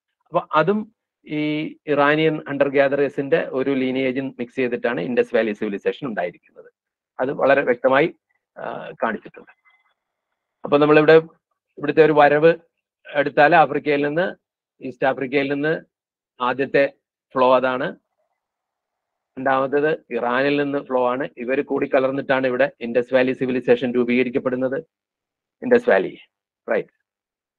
പിന്നീട് അടുത്ത വരവാണ് എമാന്യയിൽ നിന്ന് പാസ്റ്ററലിസ്റ്റ് വരുന്നവർ. അവര് ഇവിടെ വന്ന് ഈ ഇൻഡസ് വാലി ക്ലൈനിലെ മനുഷ്യരുമായി കൂടിച്ചേരുന്നു. ഇനി ഈ കൂടിച്ചേരലിനെ കുറിച്ച് പറയാനുള്ളത്, നമ്മൾ ഈ മൈറ്റോകോൺഡ്രിയൽ DNA അനാലിസിസ് ചെയ്യുമ്പോൾ നമ്മുടെ മാതാക്കളെല്ലാം, ഇന്ത്യയിലെ സ്ത്രീകളെല്ലാം 90% അവരുടെ മൈറ്റോകോൺഡ്രിയൽ DNA നമ്മുടെ അവിടെ L3 നിന്ന് പുറപ്പെട്ടു വന്നത് തന്നെയാണ്. ആഫ്രിക്കൻ ലീനിയേജ് തന്നെയാണ്. ഒരു 10% ഉള്ളൂ നമ്മൾ ഈ പറയുന്ന ഇറാനിയൻ ലീനിയേജോ അല്ലെങ്കിൽ മറ്റേതോ കാണുന്നത്. ഈ സ്റ്റെപ്പി ലീനിയേജ് തീരെ ഇല്ല. അപ്പൊ നമ്മുടെ അമ്മ ആഫ്രിക്കയിൽ നിന്നാണെന്നുള്ളത് ഉറപ്പ്. ഇനി തിരിച്ചെടുത്താല് സ്റ്റെപ്പി ലീനിയേജ് പരിശോധിക്കുന്നുടനെ കാണുന്നതാണ്, അത് നോർത്ത് ഇന്ത്യയിലാണ് സ്റ്റെപ്പി ലീനിയേജ് കൂടുതലുള്ളത്. സൗത്ത് ഇന്ത്യയിൽ കുറവാണ്. ഇനി നമ്മൾ കാസ്റ്റ് വൈസ് എടുത്താൽ അപ്പർ കാസ്റ്റ് എന്ന് വിളിക്കപ്പെടുന്ന ബ്രാഹ്മണർ, ഭൂമിഹാർ, അവരിലൊക്കെയാണ് കൂടുതൽ. അവരിലും ഈ സ്റ്റെപ്പി ലീനിയേജ് 30% വരെയേ ഉള്ളൂ. പിന്നീട് ജാട്ടിലും കണ്ടെത്തിയിട്ടുണ്ട്. ജാട്ടിനെ ഉന്നത ജാതിയായിട്ടല്ല പരിഗണിക്കുന്നത്, അതിലും കുറച്ച് ഈ ഇവരുടെ സ്റ്റെപ്പി ലീനിയേജ് കണ്ടെത്തിയിട്ടുണ്ട്. സ്റ്റെപ്പി ലീനിയേജ് താഴെയൊക്കെ ഉണ്ടാവും വളരെ ചുരുങ്ങിയ രീതിയിൽ. ഇനി നമ്മൾ സൗത്ത് ഇന്ത്യയിലേക്ക് വന്നാൽ, ഇപ്പൊ മലയാളി ബ്രാഹ്മണനെ എടുത്ത് പരിശോധിച്ചാൽ ഈ സ്റ്റെപ്പി ലീനിയേജ് വളരെ കുറവായിരിക്കും നോർത്ത് ഇന്ത്യയുമായിട്ട് കമ്പയർ ചെയ്യുന്നുണ്ട്. അവർക്ക് കൂടുതൽ ലീനിയേജ് അവിടെ നിന്ന് തന്നെ ആയിരിക്കും, നമുക്കുള്ള അതേ ലീനിയേജ് തന്നെ ആയിരിക്കും അവർക്ക് കൂടുതലായിട്ടുണ്ടാകുക. അപ്പൊ അതാണ് ഇത് മിക്സ്. ഇതിന് പുറമെയാണ്, ഇതാണ് ഏറ്റവും വലിയ മൈഗ്രേഷൻസും കൂട്ടിമുട്ടലുകളും ഉണ്ടായത്. അപ്പൊ ഈ കൂട്ടിമുട്ടലുകളെ നമുക്ക് പ്രധാനപ്പെട്ട 4 കൂട്ടിമുട്ടലുകൾ എടുക്കാം. ഒന്ന്, ആദ്യത്തെ ആഫ്രിക്കയിൽ നിന്നുള്ള വരവ്. 2, ഇറാനിൽ നിന്നുള്ളവർ ചേർന്ന് ഇൻഡസ് വാലി ഉണ്ടാകുന്നു. ഫസ്റ്റ് കൂട്ടിമുട്ടല് അതായിട്ട് നമുക്ക് പരിഗണിക്കാം. ഇനി അവര് എന്ത് ചെയ്തു, ഡിക്ലൈൻ ചെയ്തിട്ട് അവര് പുറത്തേക്ക് വന്ന് എന്ത് ചെയ്തു, ഇവിടെയുള്ള ആദ്യം തന്നെ ഉണ്ടായിരുന്ന ഹണ്ടർ ഗ്യാദറേഴ്സുമായിട്ട് വീണ്ടും കൂട്ടിമുട്ടി. അതാണ് നമ്മുടെ south Indian, ancestral south Indian എന്ന് പറയുന്നത്. പിന്നീടാണ് ഏത് വന്നത്, ഈ സ്റ്റെപ്പി മൈഗ്രേഷൻ വന്നത്. സ്റ്റെപ്പി മൈഗ്രേഷൻ നമ്മുടെ ഇൻഡസ് വാലി സിവിലൈസേഷനിലെ പീപ്പിളുമായി കൂട്ടി യോജിച്ചിട്ടാണ് എന്ത് വരുന്നത്, ഇത് ആൻസെസ്ട്രൽ നോർത്ത് ഇന്ത്യൻ ഉണ്ടാവുന്നത്. ഇത് രണ്ടും തമ്മിൽ പിന്നീട് മൈഗ്രേഷനും മിക്സിങ്ങും നടന്നിട്ടുണ്ട്. ഇനി ഈ മൈഗ്രേഷൻ മിക്സിംഗ് ഒക്കെ കുറയുന്നത് ഒരു 2000 വർഷം മുമ്പാണെന്ന് പഴയ ജീനോമുകൾ, പഴയ നമ്മള് ശവശരീരങ്ങളിൽ നിന്നും ഒരുപാട് മനുഷ്യരെ അടക്കിയെടുത്തുന്നൊക്കെ ജീനോം എടുത്ത് പഠനങ്ങൾ ഡേവിഡ് റേക്കിന്റെ ടീം നടത്തിയിട്ടുണ്ട്. അവിടെ നിന്ന് കിട്ടിയതും വെച്ച് മനസ്സിലാക്കുകയാണെങ്കിൽ ഈ ജീനോം മിക്സിങ് കുറഞ്ഞു പോകുന്നത് 2000 വർഷം മുമ്പാണ്. ഒരു 1000 വർഷമായിട്ടുള്ളൂ ഇതെങ്ങനെ ജീനോം മിക്സിങ്, അതായത് ജാതി അങ്ങോട്ട് ഉറച്ചത്. പിന്നീട് ഇതിലെ ഈ പഠനത്തിൽ നിന്ന് ഇവർ തന്നെ പറയുന്ന ഒരു കാര്യമുണ്ട്, നമുക്ക് ഇവിടുത്തെ ഒരു ഗോത്രവർഗം ജാതി എന്നൊക്കെ പറയുന്നതിന് വലിയൊരു വ്യത്യാസമൊന്നുമില്ല. കാരണം ഈ ഗോത്രവർഗമാണ് ജാതിയായി പരിണമിച്ചത്. പല ഗോത്രങ്ങൾ കൂടിച്ചേർന്നിട്ടൊക്കെയാണ് ജാതിയായി പരിണമിക്കുന്നത്. അത് കൾച്ചറൽ സ്റ്റഡീസുമായിട്ട് ബന്ധപ്പെട്ട കാര്യമാണ്, ഞാനിപ്പോൾ അതിലേക്ക് കടക്കുന്നില്ല. അപ്പോ നമ്മളിവിടുത്തെ ആദിവാസി മുതൽ നമ്മൾ വരെ, ഇവിടുത്തെ ബ്രാഹ്മണൻ വരെ നമ്മുടെ ലീനിയേജ് ആഫ്രിക്കയിൽ നിന്ന് തന്നെയാണ്, നമ്മുടെ സൗത്ത് ഇന്ത്യൻ പീപ്പിളില് അങ്ങനെ തന്നെയാണ്. ഇനി പലരും ഈ വംശശുദ്ധിയൊക്കെ അവകാശപ്പെടാറുണ്ട് ഇവിടെ, അതൊന്നും വലിയ അർത്ഥമില്ലാത്ത കാര്യങ്ങളാണ്. പിന്നെ ആര്യൻ അധിനിവേശം എന്ന് പറയുമ്പോൾ ഒരു കാര്യം ശരിയാണ്, ഈ പറഞ്ഞ സ്റ്റെപ്പി പാസ്റ്ററലിസ്റ്റ് പാകിസ്ഥാനിൽ ഒരു സ്ഥലമുണ്ട് സ്വാത്ത് വാലി എന്ന് പറയുന്നത്. സ്വാത്ത് വാലിയിൽ ഈ സ്റ്റെപ്പി അനാലിസിസ് നടത്തിയിട്ടുണ്ട്. പക്ഷെ അവിടെ കാണുന്നത്, അവിടെ ഈ മാട്രിലീനിയൽ അല്ലെങ്കിൽ നമ്മുടെ മൈറ്റോകോൺട്രിയൽ DNA ആണ് എന്തുള്ളത്, ഈ സ്റ്റെപ്പി ജീനുകൾ ഉള്ളത് ആ ഭാഗത്ത്. അതേസമയം ബാക്കി ഇന്ത്യയുടെ, ഈ സൗത്ത് ഏഷ്യയുടെ ബാക്കി ഭാഗങ്ങളിൽ നേരെ തിരിച്ച് Y ക്രോമസോം വഴിയുള്ള സംഗതിയാണ് ഉള്ളത് എന്ന് കാണാം. അപ്പോ ഇവിടെയൊക്കെ അപ്പൊ പുരുഷന്മാരിൽ നിന്ന് ഈ സ്റ്റെപ്പി പാസ്റ്ററലിസ്റ്റ് പുരുഷന്മാരിൽ നിന്നുള്ള സന്തതികൾ ഉണ്ടാകുന്നു എന്ന് പറഞ്ഞാൽ അതിലൊരു അധിനിവേശത്തിന്റെ അംശം നമുക്ക് കാണാൻ കഴിയും. പക്ഷെ ഒരു സായുധമായ കീഴടക്കലിന്റെ തെളിവുകളോ ആർക്കിയോളജിക്കൽ തെളിവുകളോ ഒന്നും ഇല്ലാത്തത് കൊണ്ട് അതേക്കുറിച്ചൊന്നും ഖണ്ഡിതമായി പറയാൻ കഴിയില്ല എന്ന് പറഞ്ഞുകൊണ്ട് ഞാൻ എൻ്റെ വാക്കുകൾ അവസാനിപ്പിക്കുന്നു. നമ്മുടെ ഈ ജാതിയും പിന്നീട് വന്ന മതവും ഒക്കെ വളരെ സൂപ്പർഫിഷ്യലായ കാര്യങ്ങളാണ്. ജനിതകമായി മനുഷ്യരൊക്കെ നമ്മളെല്ലാം ഒന്ന് തന്നെ എന്നുള്ളതാണ് അവസാനം നമുക്ക് കിട്ടുന്ന message. All Indians are my brothers and sisters. നമ്മള് സ്കൂളിൽ all south Asians are my brothers and sisters, കുറച്ചുകൂടി ചെന്നാൽ all humans are my brothers and sisters എന്ന മെസ്സേജ് ആണ് ഇതിൽ നിന്ന് കിട്ടുന്നത്. ഞാൻ അരവിന്ദൻ സാറിന് നന്ദി പറഞ്ഞുകൊണ്ട് ഞാൻ അവസാനിപ്പിക്കുന്നു.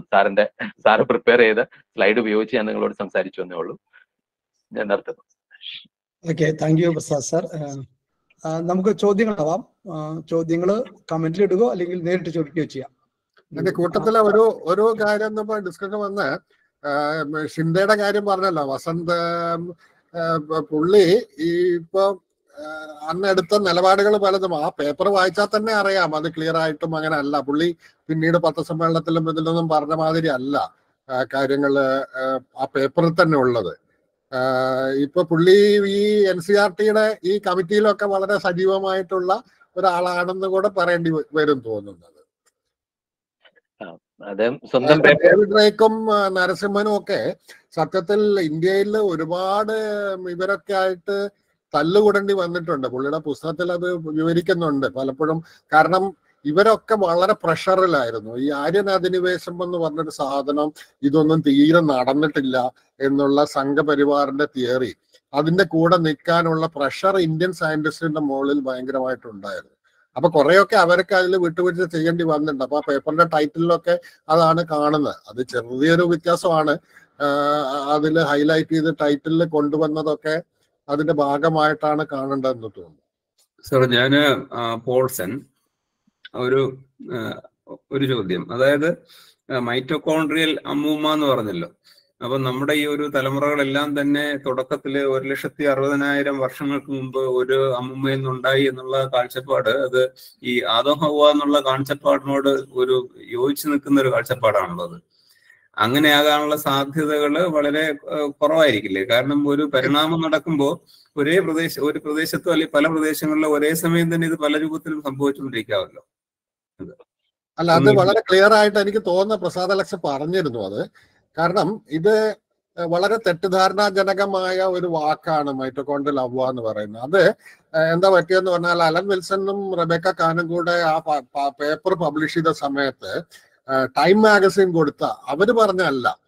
ടൈം മാഗസിൻ അന്ന് തലക്കെട്ടായിട്ട് അവർക്ക് തോന്നി അത് അങ്ങനെ വിളിച്ചു കളയാന്ന് പറഞ്ഞ് അങ്ങനെ മൈറ്റോകോൺഡ്രിയൽ ലീവ് എന്നുള്ള പേര് ടൈം മാഗസിൻ കൊടുത്താണ്, അല്ലാതെ ഇവര് കൊടുത്തല്ല. അത് വളരെ തെറ്റിദ്ധാരണജനകമാണ്. കാരണം ഒരു ആദമിന്റെ അവയെന്നും അല്ല വരുന്നത്. ഇപ്പൊ പ്രസാദ് പറഞ്ഞു അത്. കാരണം നമ്മൾ ഓരോ ജീനും ബാക്കിലോട്ട് പോയി കഴിഞ്ഞാൽ ഓരോ ആളിലാണ് എത്തിച്ചേരുക. അൾട്ടിമേറ്റ്ലി ഒരു വ്യക്തിയിൽ വരും. അതാണ് തിയറട്ടിക്കലായിട്ട് ഒരു വ്യക്തിയിൽ വരും. അത് പക്ഷെ ഓരോ ജീനും ഓരോ ആളിലാണ് എത്തുക. ഈ മൈറ്റോകോൺഡ്രിയൽ അവയില് എത്തുന്നത് മൈറ്റോകോൺഡ്രിയൽ ജീനുകൾ മാത്രമേ ഉള്ളൂ.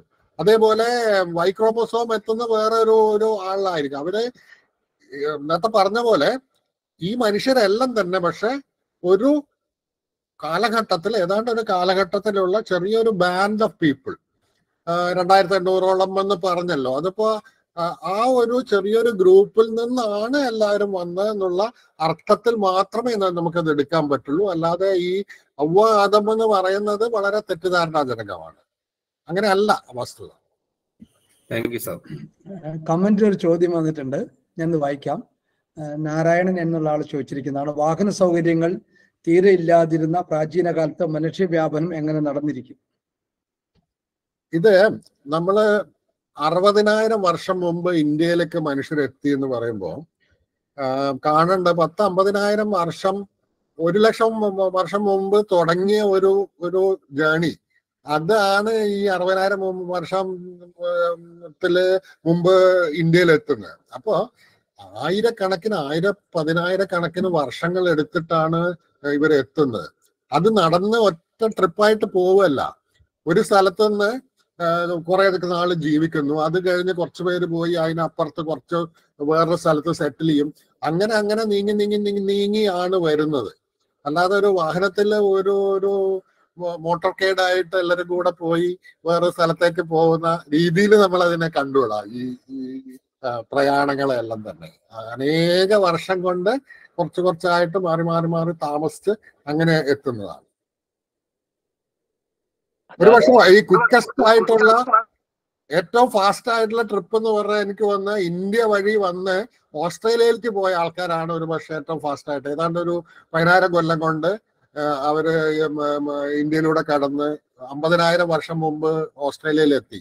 ആ പപ്പുവ ന്യൂഗിനി, മറ്റേ ഇന്തോനേഷ്യ ഒക്കെയുള്ള ആ പല ഭാഗങ്ങളും ആക്ച്വലി കടല് തന്നെ വളരെ താണ ലെവലുണ്ടായിരുന്ന ആ കാലത്ത് കുറെ നടന്നിട്ടും ചെറിയ തോണികളിലും ഒക്കെ ആയിട്ട് അങ്ങനെ പെട്ടെന്ന്, അതാണ് ഏറ്റവും ഫാസ്റ്റ് ആയിട്ട് നടന്നിട്ടുള്ള ഒരു യാത്ര. അപ്പൊ അനേക വർഷം കൊണ്ട് നടക്കുന്ന ഒരു പ്രോസസ് ആയിട്ട് കാണാം.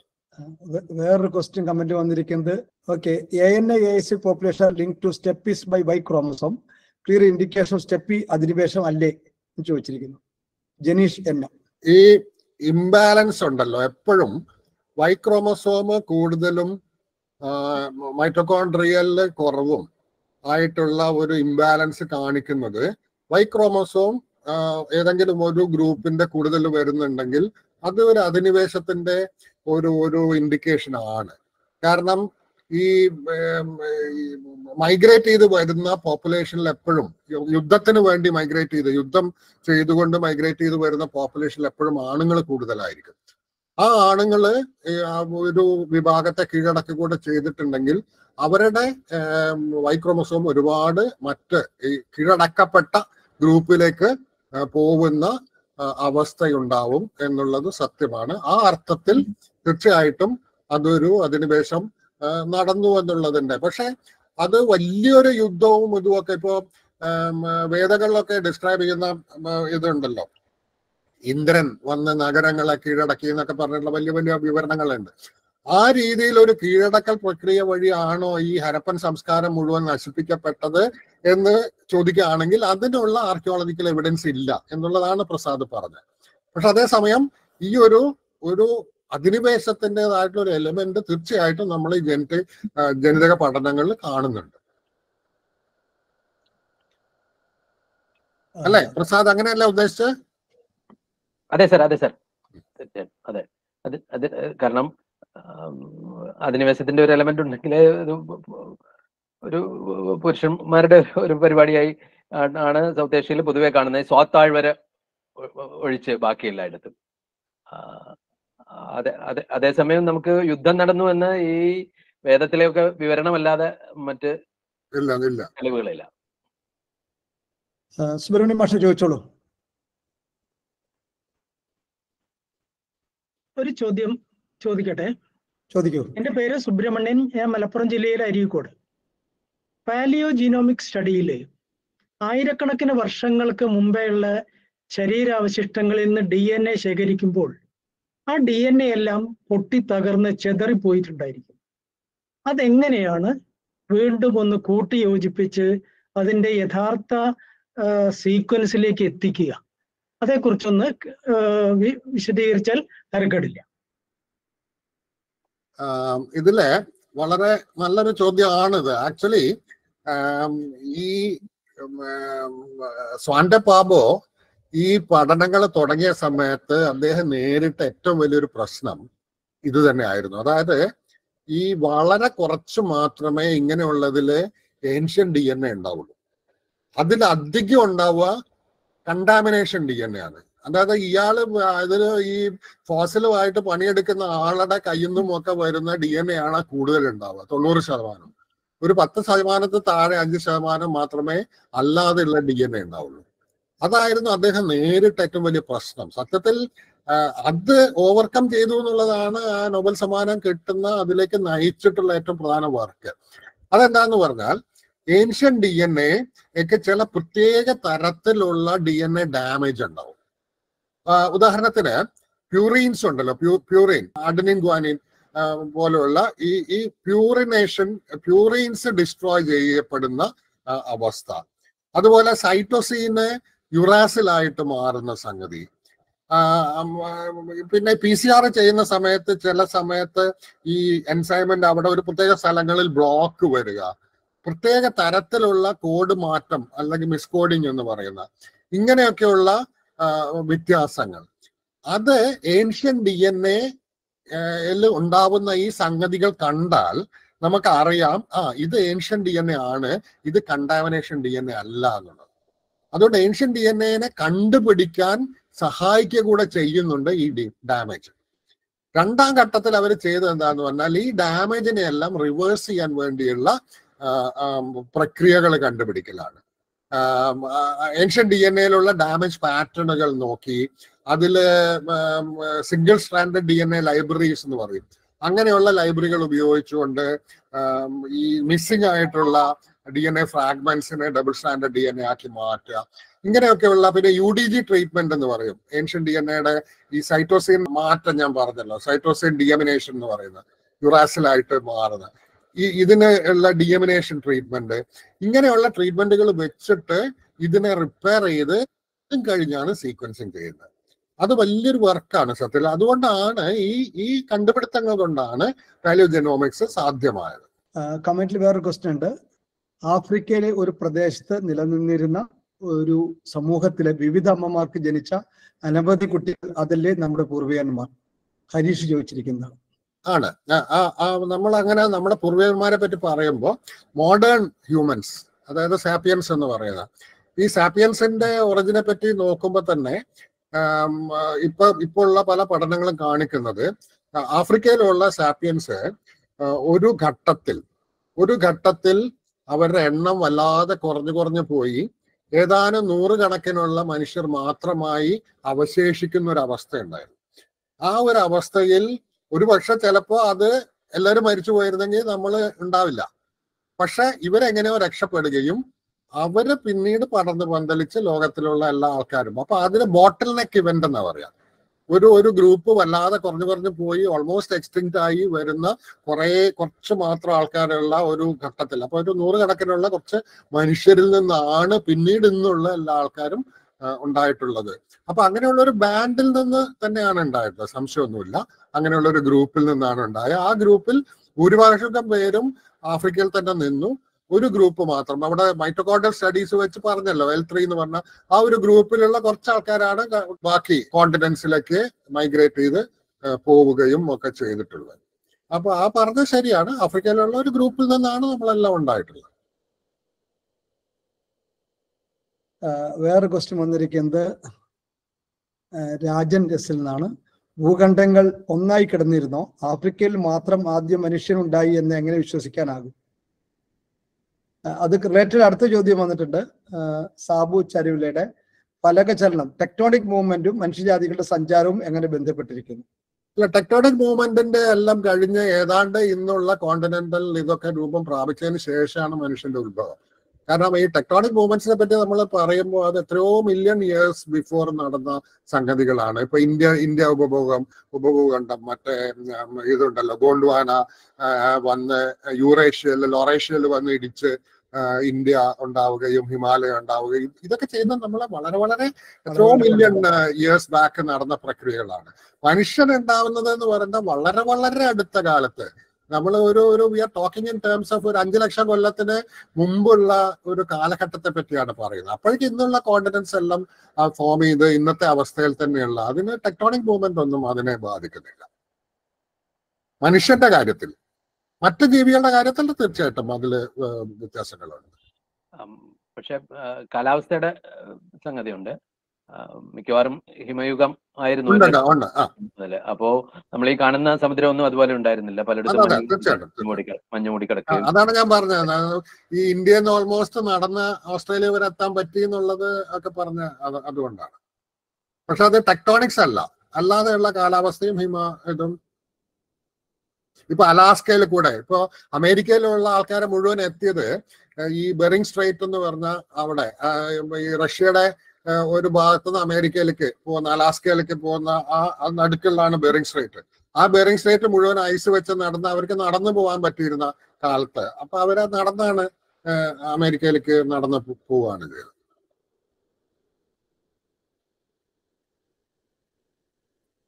Rajeevan V K hand raise ചെയ്തിട്ടുണ്ട്. രാജീവൻ ചോദിക്കാം.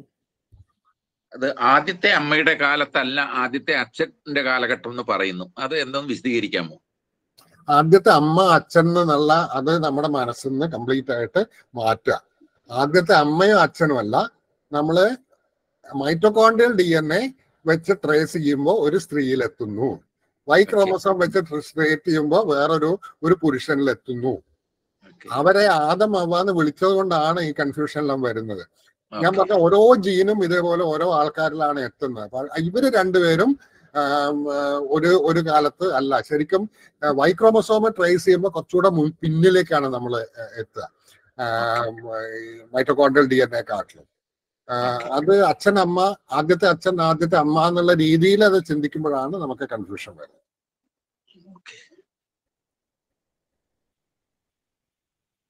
വേറൊരു ചോദ്യം ഇവിടെ ഉള്ളത്, നമ്മളെ ഇത് ഇങ്ങനെ പല ജീനുകളും ട്രേസ് ചെയ്യുമ്പോണ്ടല്ലോ, ഇപ്പൊ ചില ബ്ലഡ് ഗ്രൂപ്പ് ജീന് അത് ട്രേസ് ചെയ്യുമ്പോൾ മനുഷ്യരുടെയും പൂർവികരായിട്ടുള്ള ജീവികളിലൊക്കെ തന്നെയാണ് നമ്മൾ ചെല്ലെത്തുക. നമ്മളും ചിമ്പാൻസിയും തമ്മിൽ ഷെയർ ചെയ്യുന്ന പല ജീനുകളും ഉണ്ട്. അതിനെ ട്രേസ് ചെയ്ത് നോക്കുമ്പോൾ മനുഷ്യന്റെയും ചിമ്പാൻസിയുടെയും പൂർവികനായ ആളിലായിരിക്കും ചിലപ്പോ എത്തിച്ചേരുക.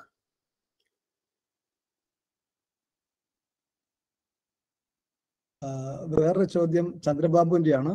റെഡ് ഇന്ത്യൻസ് ഏത് വംശവുമായിട്ടാണ് ജനിതക സാമ്യം? ഏറ്റവും ജനിതക സാമ്യം ഏഷ്യൻസ് ആയിട്ടാണ്, ഈസ്റ്റേൺ ഏഷ്യൻസ് ആയിട്ടാണ് ഏറ്റവും സാമ്യമുള്ളത്. കാരണം അവര് ഈസ്റ്റേൺ ഏഷ്യയിലും സൈബീരിയ ആ ഭാഗത്തും ഒക്കെയുള്ള ആദ്യം ഏഷ്യയിൽ എത്തിച്ചേർന്ന ഒരു ഗ്രൂപ്പാണ് വടക്കോട്ട് പോയി ആ ഭാഗങ്ങളിലൊക്കെ വന്നിട്ടുള്ളത്. അപ്പോൾ ആ ഒരു ഗ്രൂപ്പായിട്ടാണ് ഏറ്റവും സാമ്യം ഉണ്ടാവുക.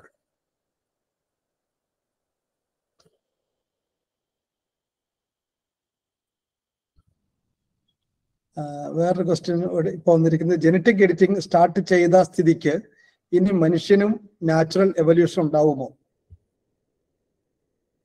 മനുഷ്യന് നാച്ചുറൽ എവല്യൂഷൻ എഡിറ്റിംഗ് ആയിട്ടൊന്നും ബന്ധപ്പെട്ടതല്ല.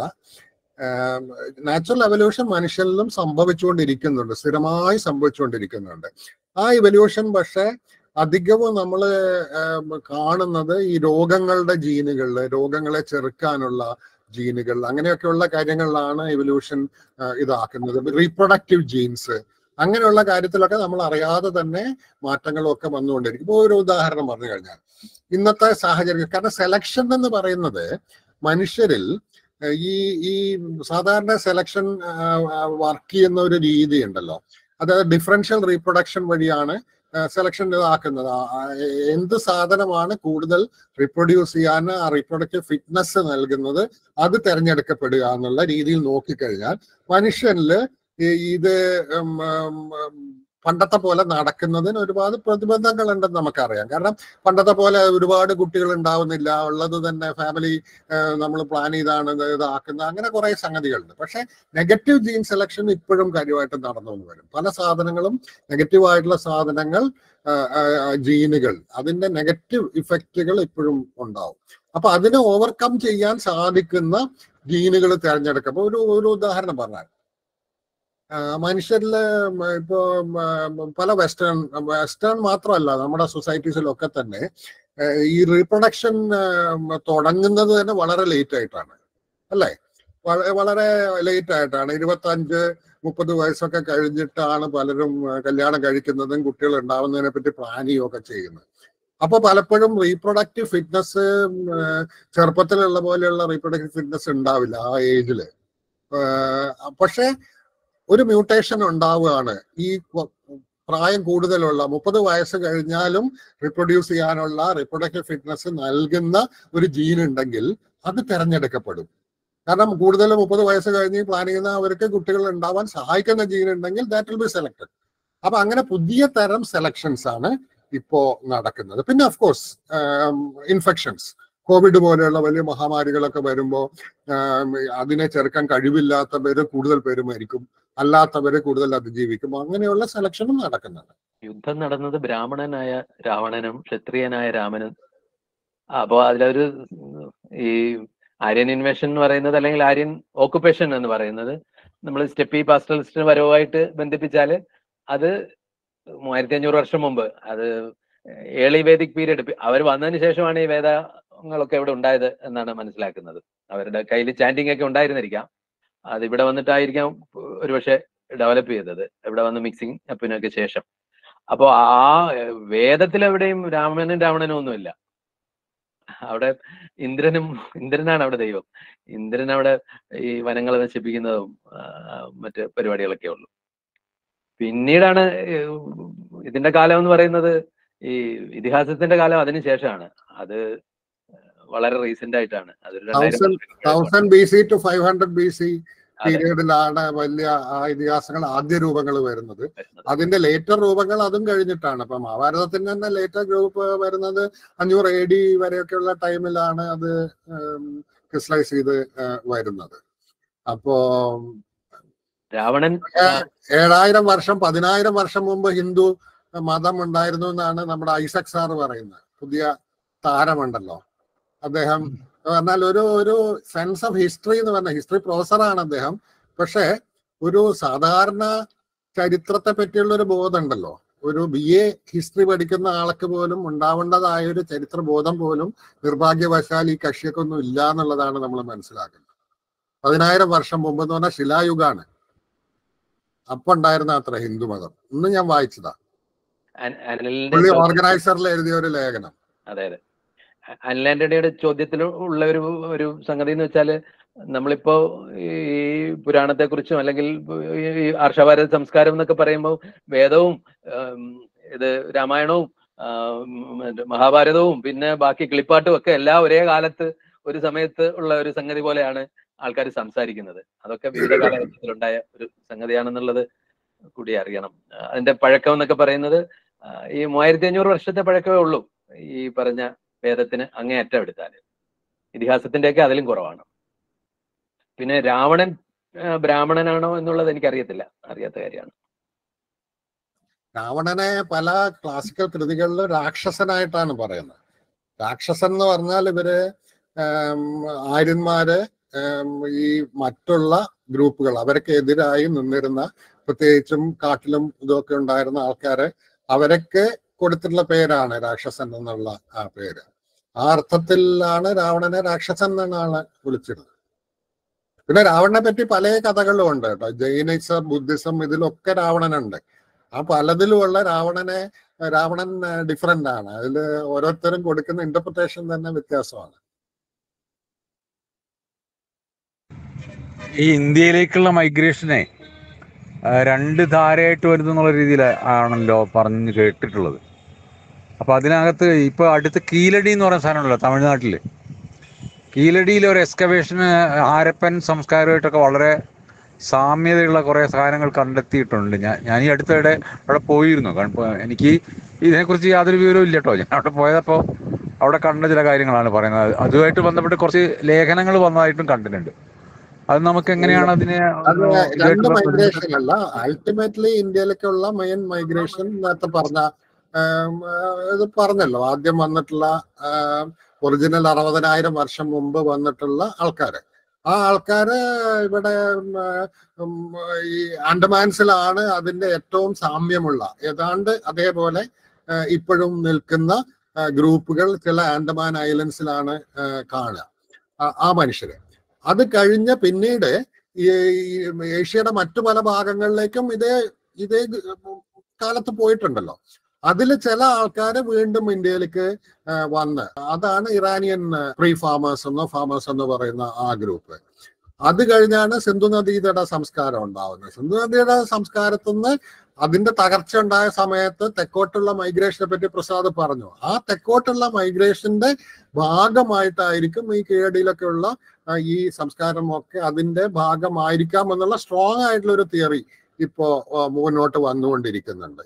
ബാലകൃഷ്ണൻ IAS, അദ്ദേഹം പല സ്ഥലത്ത് കളക്ടർ ആയിരുന്നു, തമിഴ്നാട്ടിൽ നിന്നുള്ള അദ്ദേഹമാണ് അത് പഠിച്ചിരിക്കുന്നത്. അപ്പൊ ഇത് ഈ പറഞ്ഞ ഹാരപ്പൻ സംസ്കാരത്തിൽ നിന്ന് പോർട്ട് റൂട്ട് എന്ന് പറഞ്ഞ ഒരു റൂട്ടൊക്കെ അങ്ങേര്, അപ്പൊ ഈ പോട്ടറിയിലുള്ള സാമ്യങ്ങളും ഒക്കെ വെച്ചിട്ട് കുറെ സ്റ്റഡി ചെയ്തിട്ട്, അപ്പൊ അവര് ഹാരപ്പൻ പോപ്പുലേഷൻ അവിടെ നിന്ന് മൈഗ്രേറ്റ് ചെയ്ത് പോയി എന്നുള്ളത് സത്യമാണ്. അപ്പൊ അത് ആര്യൻ അധിനിവേശത്തിന് മുമ്പാണോ പിമ്പാണോ എന്നൊക്കെ ഉള്ള ചോദ്യങ്ങൾ അവിടെ നിൽക്കട്ടെ. അതിനു മുമ്പ് തന്നെ അത് ഡിക്ലൈനിങ് ആരംഭിച്ചിരുന്നു എന്നത് ഇപ്പൊ ഉറപ്പുള്ള കാര്യമാണ്. അപ്പൊ അവര് ഇന്ത്യയിലേക്ക് സ്പ്രെഡ് ചെയ്യാൻ തുടങ്ങിയിരുന്നു. അങ്ങനെ സൗത്തിലേക്കും വന്നിട്ടുണ്ട് എന്നതാണ്.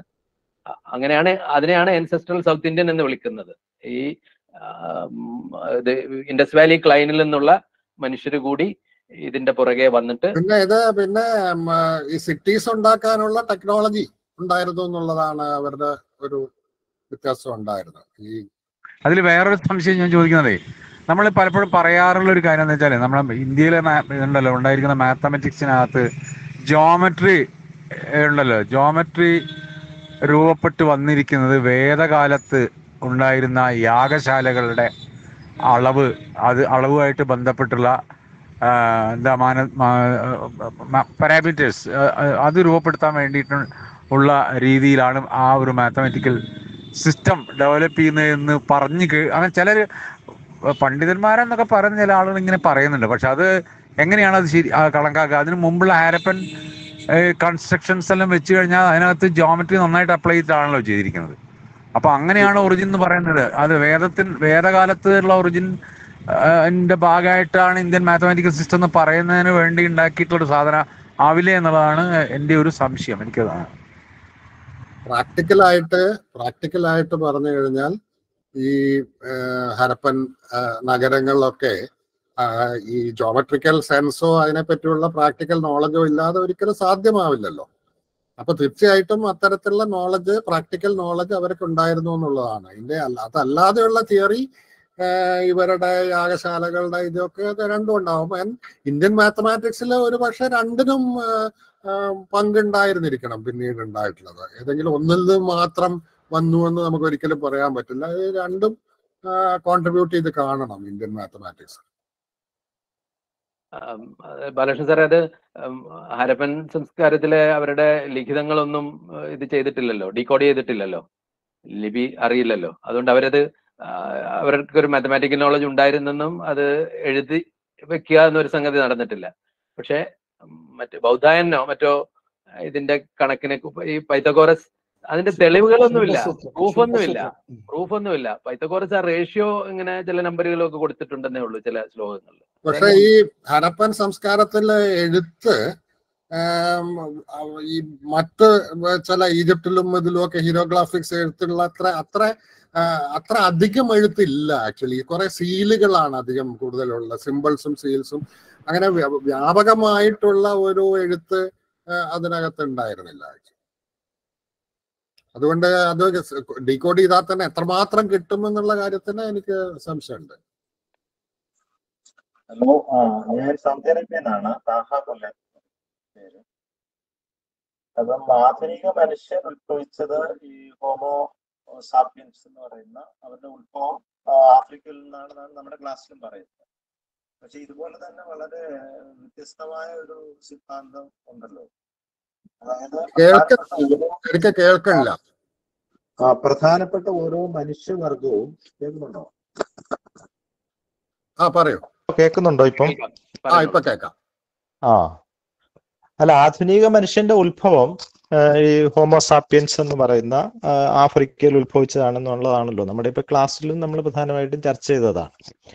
അപ്പൊ മറ്റൊരു സിദ്ധാന്തം, ഇപ്പം പ്രധാനപ്പെട്ട ഓരോ മനുഷ്യവർഗവും വ്യത്യസ്ത ഇറക്ടസ് ജീവ സമൂഹങ്ങളിൽ നിന്നാണ് ഉത്ഭവിച്ചത് എന്ന രീതിയിലുള്ള ഒരു സിദ്ധാന്തം പറയുന്നുണ്ടല്ലോ ഇതിനോടൊപ്പം തന്നെ. അതിന്റെ സ്ഥിതി എന്താണ് ഇപ്പൊ? അതിന് വല്ല ശാസ്ത്രീയ അടിസ്ഥാനവും ഉണ്ടോ? എന്തെങ്കിലും പുരോഗതികൾ ഉണ്ടായിട്ടുണ്ടോ അതിൽ? ഏതാണ്ട് 100% അത് തെറ്റാണെന്ന് നമുക്ക് ഇന്നത്തെ ജനറ്റിക് എവിഡൻസ് വെച്ച്, ജിനോമിക് എവിഡൻസ് വെച്ച് പറയാൻ വേണ്ടി കഴിയും. കാരണം ഈ ആഫ്രിക്കയിൽ നിന്നുള്ള സാപ്പിയൻസിന്റെ ഒരു കണ്ടിന്യൂറ്റി ഏത് ജീന് പഠിച്ചാലും, മൈറ്റോകോൺഡ്രിയൽ DNA ആയാലും മൈക്രോമോസോം ആയാലും വേറെ ജീനുകൾ സീക്വൻസുകൾ പഠിച്ചാലും ഒക്കെ അതിൽ നിന്നുള്ള ഒരു കണ്ടിന്യൂറ്റി വളരെ പ്രകടമാണ്. എന്ന് മാത്രമല്ല അത് വളരെ വ്യക്തമായി തന്നെ നിയാൻഡർതാലും ഡെനിസോവനും ഒക്കെ ആയിട്ട് വ്യത്യസ്തവുമാണ്. അതുകൊണ്ട് ഏതാണ്ട് ഉറപ്പിച്ച് പറയാൻ കഴിയുന്ന ഒരു സ്ഥിതിയിൽ നമ്മൾ ഇന്ന് എത്തിയിട്ടുണ്ട്. നിയാൻഡർതാൽ മനുഷ്യർ പൂർണ്ണമായിട്ടും ഇല്ലാതായോ? ഇല്ലാതായതിനു ശേഷമാണോ ഈ ഹോമോസാപ്പിയൻസ് ഇപ്പൊ ആധുനിക മനുഷ്യൻ? അല്ല, നിയാൻഡർതാൽ മനുഷ്യൻ ഇല്ലാതായത് 30,000 വർഷം വരെ നിയാൻഡർതാൽ ഉണ്ടായിരുന്നു, ചെറിയ ഗ്രൂപ്പുകളായിട്ട്. 30,000 വർഷം മുമ്പാണ് അവർ പോയത്. അപ്പോൾ സാപ്പിയൻസും നിയാൻഡർതാലും യൂറോപ്പിൽ പ്രത്യേകിച്ചും ഏഷ്യയിലെ ചില ഭാഗങ്ങളിലും ഒരുമിച്ച് ഒരേ കാലത്ത് ജീവിച്ചിട്ടുണ്ട്.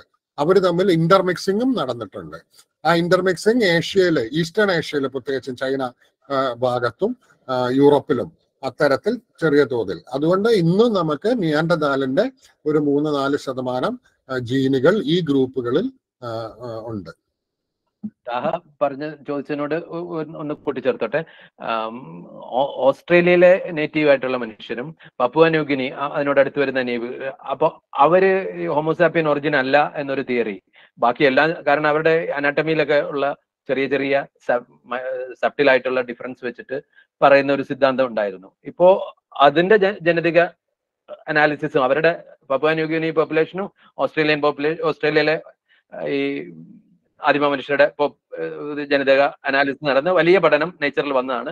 ഹോമോസാപ്പിയൻ ഒറിജിൻ തന്നെയാണ്, ഇവിടുന്ന് പോയത് തന്നെയാണ് എന്നുള്ളത് വന്നു കഴിഞ്ഞു. അത് ആ ഗ്രൂപ്പില് പ്രത്യേകിച്ചും പപ്പുവ ന്യൂഗിനി, ഓഷ്യാനിയ, ആ ഗ്രൂപ്പിൽ ഡെനിസോവൻ DNA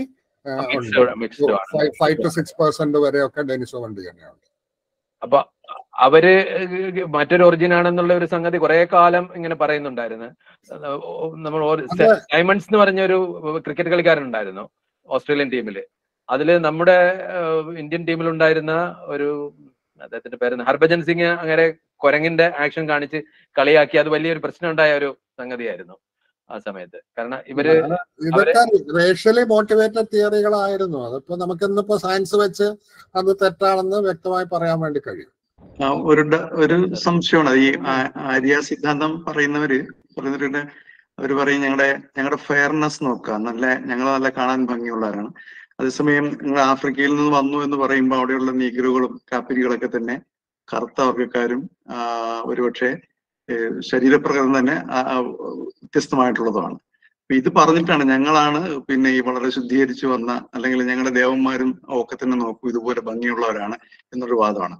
അത് ഒരുപക്ഷെ നമുക്ക് ചേർത്ത് പറയേണ്ടതെന്ന് വെച്ച് കഴിഞ്ഞാല് ജീവികളും അവരുടെ ചുറ്റുപാടും ആണല്ലോ ഒരാളുടെ ഈ വെളുത്തവരാണോ കറുത്തവരാണോ ഡോർഫാണോ ടോളാണോ എന്നൊക്കെ തീരുമാനിക്കുന്ന തരത്തിലേക്ക് വരുന്നതെന്നുള്ള ഒരു കാര്യം കൂടി ഉണ്ട്.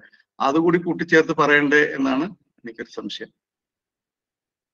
അല്ല, അതിൽ സംശയമൊന്നുമില്ല. ഇത് വളരെ ക്ലിയർ ആയിട്ട് നമ്മൾ ബയോളജി ടെക്സ്റ്റിലൊക്കെ പഠിക്കുന്ന കാര്യങ്ങൾ തന്നെയാണ്. ഈ ക്ലൈമറ്റും അതുപോലെയുള്ള താപവും ഇതൊക്കെ തന്നെയാണ് ഇതൊക്കെ. സ്കിൻ കളറ് തീർച്ചയായിട്ടും അത് ആണ് നിശ്ചയിക്കുന്നത്. ഇപ്പോൾ എത്രമാത്രം മെലനിൻ, കറുപ്പ് നൽകുന്ന മെലനിൻ നമ്മുടെ ത്വക്കിൽ ഉണ്ട് എന്നുള്ളത് നിശ്ചയിക്കുന്നത് എത്ര UV ലൈറ്റ് വീഴുന്നു എന്നുള്ളതനുസരിച്ചാണ്. UV ലൈറ്റ് കൂടുതലുണ്ടായി കൂടുതൽ മെലനിൻ ഉണ്ടാവും. അതില്ല എന്നുണ്ടെങ്കിൽ ചില ജനറ്റിക് ഡിഫക്റ്റ് ഉള്ള ആൾക്കാരാണെങ്കിൽ അവർക്ക് കൂടുതൽ രോഗങ്ങളും ഇതുമെല്ലാം വരും. കൂടുതൽ സൺലൈറ്റ് വരുന്ന സ്ഥലങ്ങളിലാണെങ്കിൽ. അപ്പൊ ഓസ്ട്രേലിയയിലേക്ക് പോയ വെള്ളക്കാരിലാണ് ഏറ്റവും അധികം മെലനോമ എന്ന് പറഞ്ഞ ത്വക്കിന്റെ ക്യാൻസർ വരുന്നത്. അപ്പൊ അത് അത്തരത്തിലുള്ള വെറും സൂപ്പർഫിഷ്യൽ ആയിട്ടുള്ള അഡ്ജസ്റ്റ്മെന്റുകൾ മാത്രമേ ഉള്ളൂ. നമ്മുടെ ഒരു 20,000 ജീനിൽ ഈ 2-3 ജീനുകളിൽ വരുന്ന ചെറിയ മാറ്റങ്ങളെ വെച്ചുകൊണ്ട് വളരെ വലിയ വലിയ റേഷ്യൽ സിദ്ധാന്തങ്ങൾ ഉണ്ടാക്കിയ ഇതാണ്, അവിടെയാണ് തെറ്റ് വന്നിട്ടുള്ളത്. അതൊന്നും ഇന്ന് ആരും സീരിയസ് ആയിട്ട് ഒരു സയന്റിസ്റ്റും ഇത്തരത്തിലുള്ള കാര്യങ്ങൾ സീരിയസ് ആയിട്ട് എടുക്കുന്ന ഒരു ബയോളജിയിലെ ചർച്ചയല്ല ഇതൊന്നും തന്നെ. ഇക്ബാൽ സാർ കൈവർത്തിരിക്കുന്നു. പറഞ്ഞിട്ടുള്ളത് പലതും വസ്തുതാപരമായ ശരിയല്ല എന്ന് പറയുന്നത്. ഹരാരിയുടെ സാപ്പിയൻസിൽ പറഞ്ഞിട്ടുള്ളത് പലതും വസ്തുതാപരമായി ശരിയല്ല.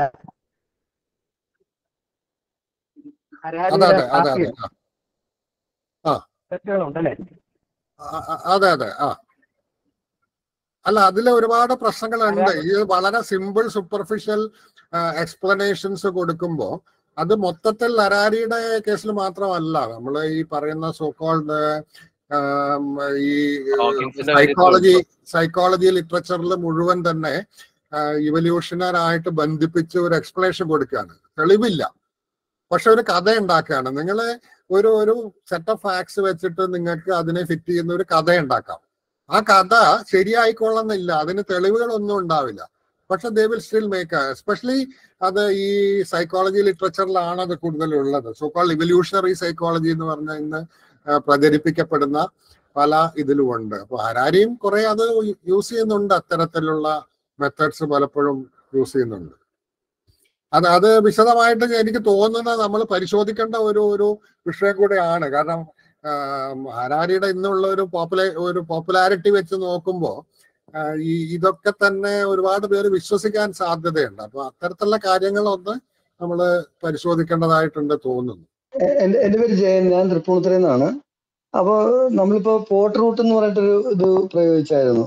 അതായത് നവീന ശിലായുഗത്തിലാണ് പോട്ടറി ഉത്ഭവിക്കുന്നതെന്നും അതിന്റെ ഇന്ത്യയിലേക്കുള്ള പ്രയാണം എങ്ങനെയായിരുന്നു, എന്താണ് ഹിസ്റ്ററിയിൽ നമ്മൾ പറയുന്ന മൈഗ്രേഷനിൽ അതിലുള്ള സാധ്യത എന്താണെന്ന് പറയും.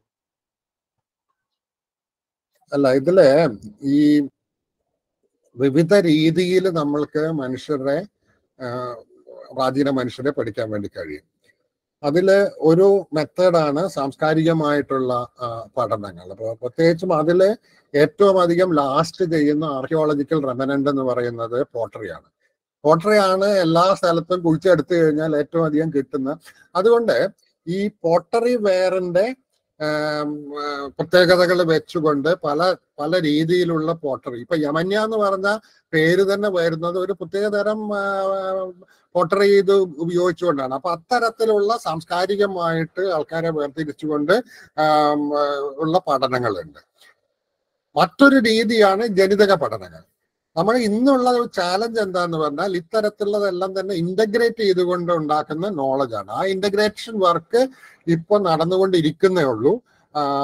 ഓരോ കാലഘട്ടത്തിലുള്ള പോട്ടറി മാത്രമല്ല, മെറ്റലർജി, പലത് ഉപയോഗിച്ചിട്ടുള്ള മെറ്റൽസ്, പോട്ടറി അതിന് മുമ്പത്തെ കാലഘട്ടം വരെ ചെയ്യാൻ പറ്റുന്നതാണ്. അപ്പൊ അതിൽ തന്നെ ഈ പെയിന്റഡ് ഗ്രേ വെയർ, മറ്റേതെല്ലാം അങ്ങനെ പലതരത്തിലുള്ള ഇതുണ്ടല്ലോ. അപ്പൊ അത് ആ പഠനങ്ങളും ബയോളജിക്കലായിട്ടുള്ള പഠനങ്ങളും തമ്മിൽ ഇന്റഗ്രേറ്റ് ചെയ്തുകൊണ്ടുള്ള ഒരു നോളജ് ഉണ്ടാക്കിയെടുക്കുക എന്നുള്ളതാണ് നമ്മൾ ഇനിയിപ്പോ ചെയ്യേണ്ട കാര്യം.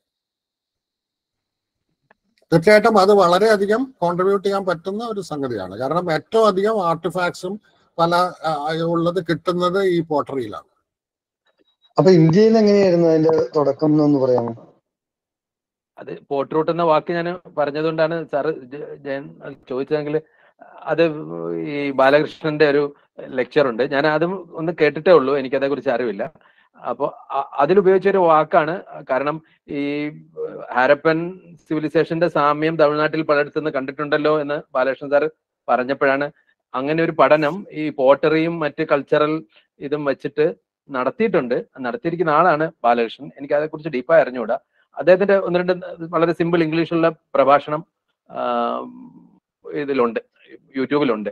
അതൊന്ന് കേട്ടു നോക്കിയാൽ അതേക്കുറിച്ച് അറിയാൻ കഴിയും. അല്ല, ഈ പോട്ടറിയുടെ ടെക്നോളജിയും അതിൽ ഉപയോഗിക്കുന്ന വസ്തുക്കളും അതിൽ പെയിന്റ് ചെയ്യുന്ന രീതിയും ഇതുമെല്ലാം വെച്ചുകൊണ്ട് കാലഘട്ട നിർണയിക്കാനും ഒക്കെയുള്ള രീതികളുണ്ട്. ആ രീതികൾ വെച്ച് മനുഷ്യരുടെ പല കാലഘട്ടത്തിലുള്ള പോട്ടറി വെയർ വെച്ചാണ് പരമ്പരാഗതമായിട്ട് തന്നെ ആർക്കിയോളജിയിൽ ഉപയോഗിച്ചിരുന്നത്. ആ നോളജിന് അപ്പുറത്താണ് ഇന്നിപ്പോൾ ഉള്ള ബയോളജിക്കലായിട്ടുള്ള അറിവ് കിട്ടിക്കൊണ്ടിരിക്കുന്നത്. ഹാരപ്പൻ കാര്യം ഇതുമായിട്ട് ബന്ധപ്പെട്ട ബ്രിക്സും പോട്ടറി മാത്രമല്ല, ബ്രിക്സ് ഉണ്ടല്ലോ, ബ്രിക്ക് വർക്ക് അതുണ്ട്. അതായത് ബ്രിക്സും, അതായത് ഈ മഡ് കൊണ്ടുണ്ടാക്കുന്ന ഇതിനാണ് വളരെ കാലം ഇങ്ങനെ നിൽക്കാൻ കഴിയുന്നതിന്റെ രീതിയിലാണല്ലോ അത് വന്നിരിക്കുന്നത്. അത് യഥാർത്ഥത്തിൽ അതിനു മുമ്പുള്ള ആളുകളെ കുറിച്ച് പഠിക്കാൻ അത് പറ്റില്ലല്ലോ. അല്ല, ബ്രിക്ക് ബേൺഡ് ബ്രിക്സ്, പ്രത്യേകിച്ച് ചുട്ടെടുക്കുന്ന ബ്രിക്സ്, അതിനു മുമ്പുള്ള ആളുകളെ കുറിച്ച് സംസ്കാരം രൂപപ്പെട്ടതിന് ശേഷമായി പറ്റുള്ളൂ. അതെ, ചുട്ടെടുക്കുന്ന ബ്രിക്സ് അത് ലാസ്റ്റ് ചെയ്യും, എത്രയും ലാസ്റ്റ് ചെയ്യും എന്നുള്ള രീതിയിലാണ് പറയുന്നത്. ഞാൻ തൃപ്പൂണിത്തുറ ശ്രീകുമാർ. ഈ സംസ്കൃത ഭാഷ ഏത് കാലഘട്ടത്തിലാണ് രൂപം കൊണ്ടത്? അതിന്റെ ഒറിജിൻ എവിടെയായിരുന്നു എന്നൊന്ന് പറഞ്ഞാൽ കൊള്ളായിരുന്നു. ആരാ പറയാതെ? ഞാന് അത്രമാത്രം ഒരു വിവരമുള്ള ഒരു സബ്ജക്റ്റ് അല്ല എനിക്ക്. അറിയുന്ന ഒരു സംഗതി, സംസ്കൃത ഭാഷ തന്നെ ഡെവലപ്പ് ചെയ്ത് over A period of time അതിന്റെ ഡെവലപ്മെന്റ് ഉണ്ടായിട്ടുണ്ട്. അപ്പോൾ ഈ പ്രാകൃതമായി ആദ്യകാലത്തുണ്ടായിരുന്ന ഋഗ്വേദത്തിൽ ഉപയോഗിച്ചിരുന്ന സംസ്കൃതം, അത് പിന്നീട് അതിൽ മാറ്റങ്ങൾ വന്ന് ക്ലാസിക്കൽ സാൻസ്ക്രിറ്റ് എന്ന് പറയുന്നത് നമ്മൾ പലപ്പോഴും ഗുപ്ത ഏജ് ഒക്കെ പറഞ്ഞു, ഗുപ്ത പീരീഡ് എന്ന് പറഞ്ഞ ഒരു 500 AD വരുന്ന ആ കാലഘട്ടത്തിലാണ് ക്ലാസിക്കൽ സാൻസ്ക്രിറ്റ്. പിന്നെ കാളിദാസന്റെ ഒക്കെ കാലം വരെയുള്ള ആ ഒരു ക്ലാസിക്കൽ സാൻസ്ക്രിറ്റിൽ വരുന്ന ആ കാലഘട്ടത്തിലെ ഭാഷയിലെ വ്യത്യാസങ്ങൾ വന്നിട്ടുണ്ട്. പലപ്പോഴും ഈ ഭാഷയിലുള്ള വ്യത്യാസങ്ങൾ വെച്ച് പല കാര്യങ്ങളും നമുക്ക് കണ്ടുപിടിക്കാനും പറയാനും ഒക്കെ വേണ്ടി കഴിയും. ഇപ്പൊ ഉദാഹരണത്തിന് അതാണ് പലപ്പോഴും പറയുന്ന ഒരു എക്സാമ്പിൾ. ഉദാഹരണം, Mahabharatam രചിക്കപ്പെട്ടതും over A period of ടൈമാണ്. അപ്പോൾ ഒരു 500 BC മുതൽ 500 AD വരെയുള്ള ഒരു നീണ്ട കാലഘട്ടത്തിൽ ഉണ്ടാക്കിയിട്ടുള്ള ഇതാണ്. അപ്പൊ മഹാഭാരതത്തിന്റെ പല ഭാഗങ്ങളും അതിലുപയോഗിച്ചിട്ടുള്ള ഭാഷയും ഭഗവത്ഗീതയിൽ ഉപയോഗിച്ചിട്ടുള്ള ഭാഷയും തമ്മിൽ ഭയങ്കര വ്യത്യാസം ഉണ്ടെന്നാണ് പറയുന്നത്. അപ്പൊ അതിൽ നിന്ന് അവര് പറയുന്നത് ഭഗവത്ഗീത പിന്നീട് അതിൽ എഴുതി ചേർക്കപ്പെട്ട ഒരു സംഗതിയാണെന്ന് പറയാനൊക്കെ തന്നെ ഈ ഭാഷയിലുള്ള വ്യത്യാസങ്ങൾ വെച്ചാണ് പറയുന്നത്. അപ്പൊ അത്തരത്തിലുള്ള പഠനങ്ങൾക്ക് വിധേയമാണ്. പക്ഷെ അതിനെപ്പറ്റി വളരെ കൂടുതലുള്ള ഡെപ്തിലുള്ള നോളജ് ഒന്നും എനിക്കില്ല. ഏത് സ്ഥലത്തായിരുന്നു ഒറിജിൻ? നോർത്ത് ഇന്ത്യയിലായിരുന്നു കരുതാല്ലേ? അല്ല, സംസ്കൃതം ഋഗ്വേദത്തിന്റെ തുടക്കം എന്ന് പറഞ്ഞു കഴിഞ്ഞാൽ ഇന്ത്യയിലെ ആര്യന്മാർ എത്തുന്നതിന് മുമ്പ് തന്നെ ഋഗ്വേദം രചിക്കപ്പെട്ടിട്ടുണ്ട് എന്നുള്ളതാണ്.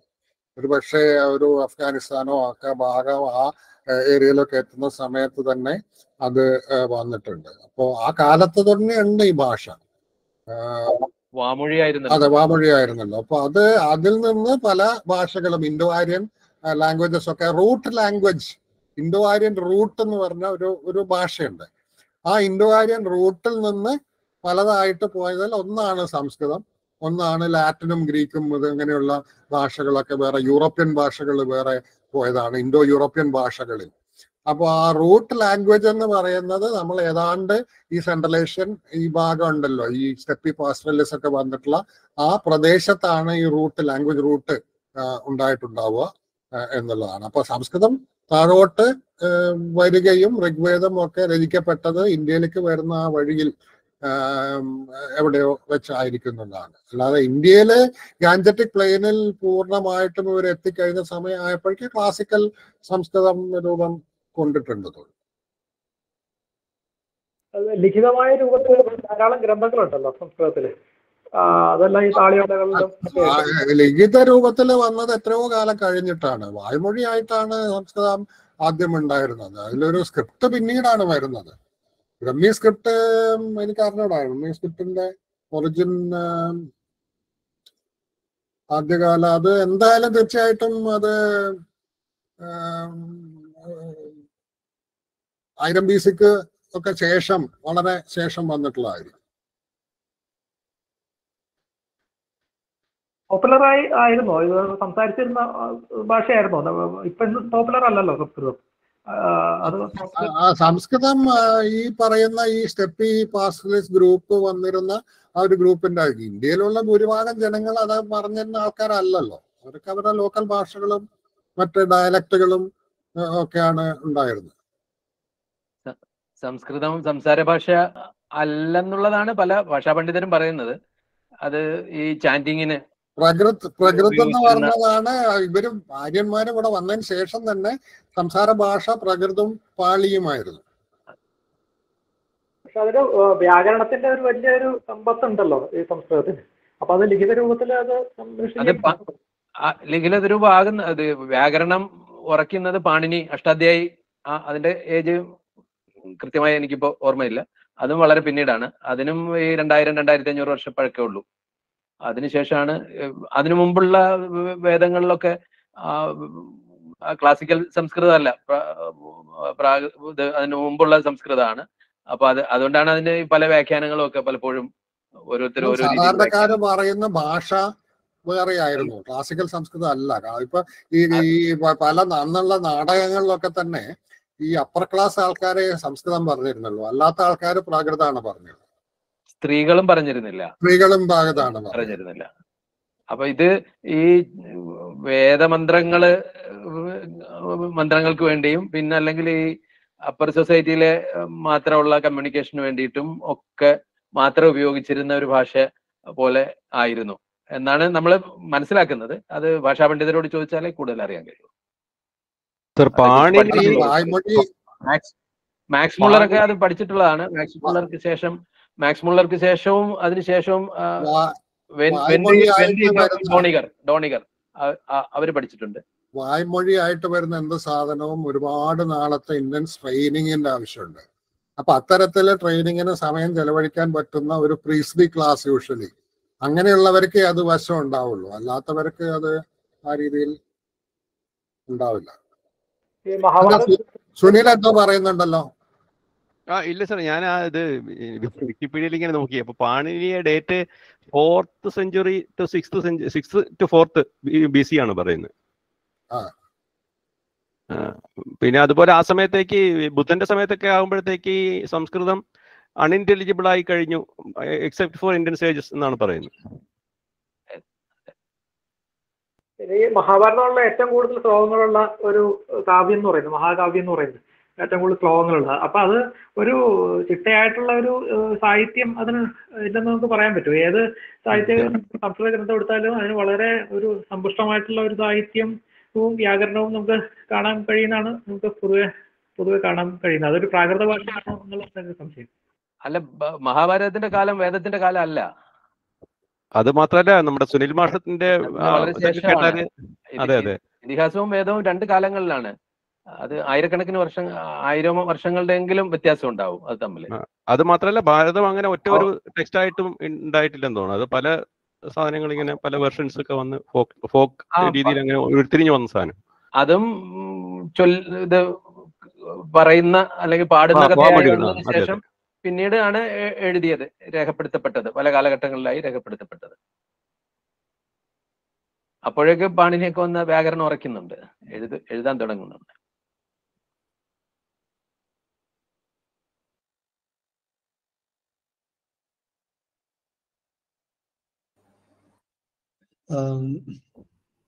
ചോദ്യങ്ങൾ അവസാനിച്ചെങ്കിൽ നമുക്ക് ഒരു രാജൻ ഏതായാലും കുറെ ചോദ്യങ്ങളുണ്ട്. നമുക്ക് ഇത്രയും വൈകിയതുകൊണ്ടേ ഇത് ഒരുപാട് സംശയങ്ങൾ ഉണ്ടാവാൻ സാധ്യതയുള്ളതും വളരെ കാലികമായ പ്രസക്തമാണ് ചർച്ചയുടെ കാര്യത്തിൽ വരുമ്പോൾ. അപ്പം അത് തന്നെയാണ് നമ്മൾ ഈ ഒരു പ്രോഗ്രാം കൊണ്ട് ഉദ്ദേശിച്ചത്. ഇത് വളരെ വലിയ നമ്മളുടെ ഇടയിൽ വേണ്ട പോലെ ആഴത്തിൽ ചർച്ച ചെയ്യാതെ നിരവധിയായ തെറ്റിദ്ധാരണകൾ പ്രചരിപ്പിക്കപ്പെടുന്ന ഒരു സന്ദർഭം ആണ്. അത് ഒരു എന്താ പറയുക, ചരിത്ര വിരുദ്ധവും ശാസ്ത്രവിരുദ്ധവുമായ ഒരു തലത്തിലേക്കൊക്കെ അതങ്ങനെ പോയിക്കൊണ്ടിരിക്കുന്നുണ്ട് എന്നുള്ളതാണ് വളരെ ഭീകരമായ രൂപത്തിൽ. അതുകൊണ്ട് തന്നെയാണ് നമ്മൾ ഈ ഒരു വിഷയം ചർച്ച ചെയ്യണമെന്ന് ആഗ്രഹിച്ച് നമ്മളിങ്ങനെ ഒരു പ്രോഗ്രാം ഒക്കെ ഉണ്ടാക്കിയിരിക്കുന്നത്. അപ്പൊ എല്ലാവർക്കും ഒരിക്കൽ കൂടി നന്ദി പറയുന്നു. ഇതുപോലെ തന്നെ ചോദ്യങ്ങൾ നമുക്ക് ask.lukaiലേക്ക് വേണമെങ്കിൽ എഴുതി ചോദിക്കാം. നമ്മൾ ഒരുപാട് ചോദ്യങ്ങൾക്ക് അതിൽ ഉത്തരം നൽകിയിട്ടുണ്ട്. ഇനിയും ചോദ്യങ്ങളുള്ളവർക്ക് ask.lukaiലേക്ക് ചോദിക്കാൻ ലിങ്ക് ഇവിടെ കൊടുത്തിട്ടുണ്ട്. നമുക്ക് ഏതാണ്ട് 200 പേര് ഇതിൽ ഇടയ്ക്ക് എടുത്തിരുന്നു. ഏതാണ്ട് കഴിയുന്നവരെ 100-ലധികം പേരുണ്ടായിരുന്നു. ഇപ്പോഴാണ് കുറച്ച് കുറഞ്ഞത്. അപ്പൊ എല്ലാവർക്കും ശാസ്ത്രബോധ സമിതിയുടെ പേരിലും ശാസ്ത്ര സാഹിത്യ പരിഷത്തിന്റെ പേരിലും എല്ലാം നന്ദി പറയുന്നു. നമുക്ക് അവസാനിപ്പിക്കാം.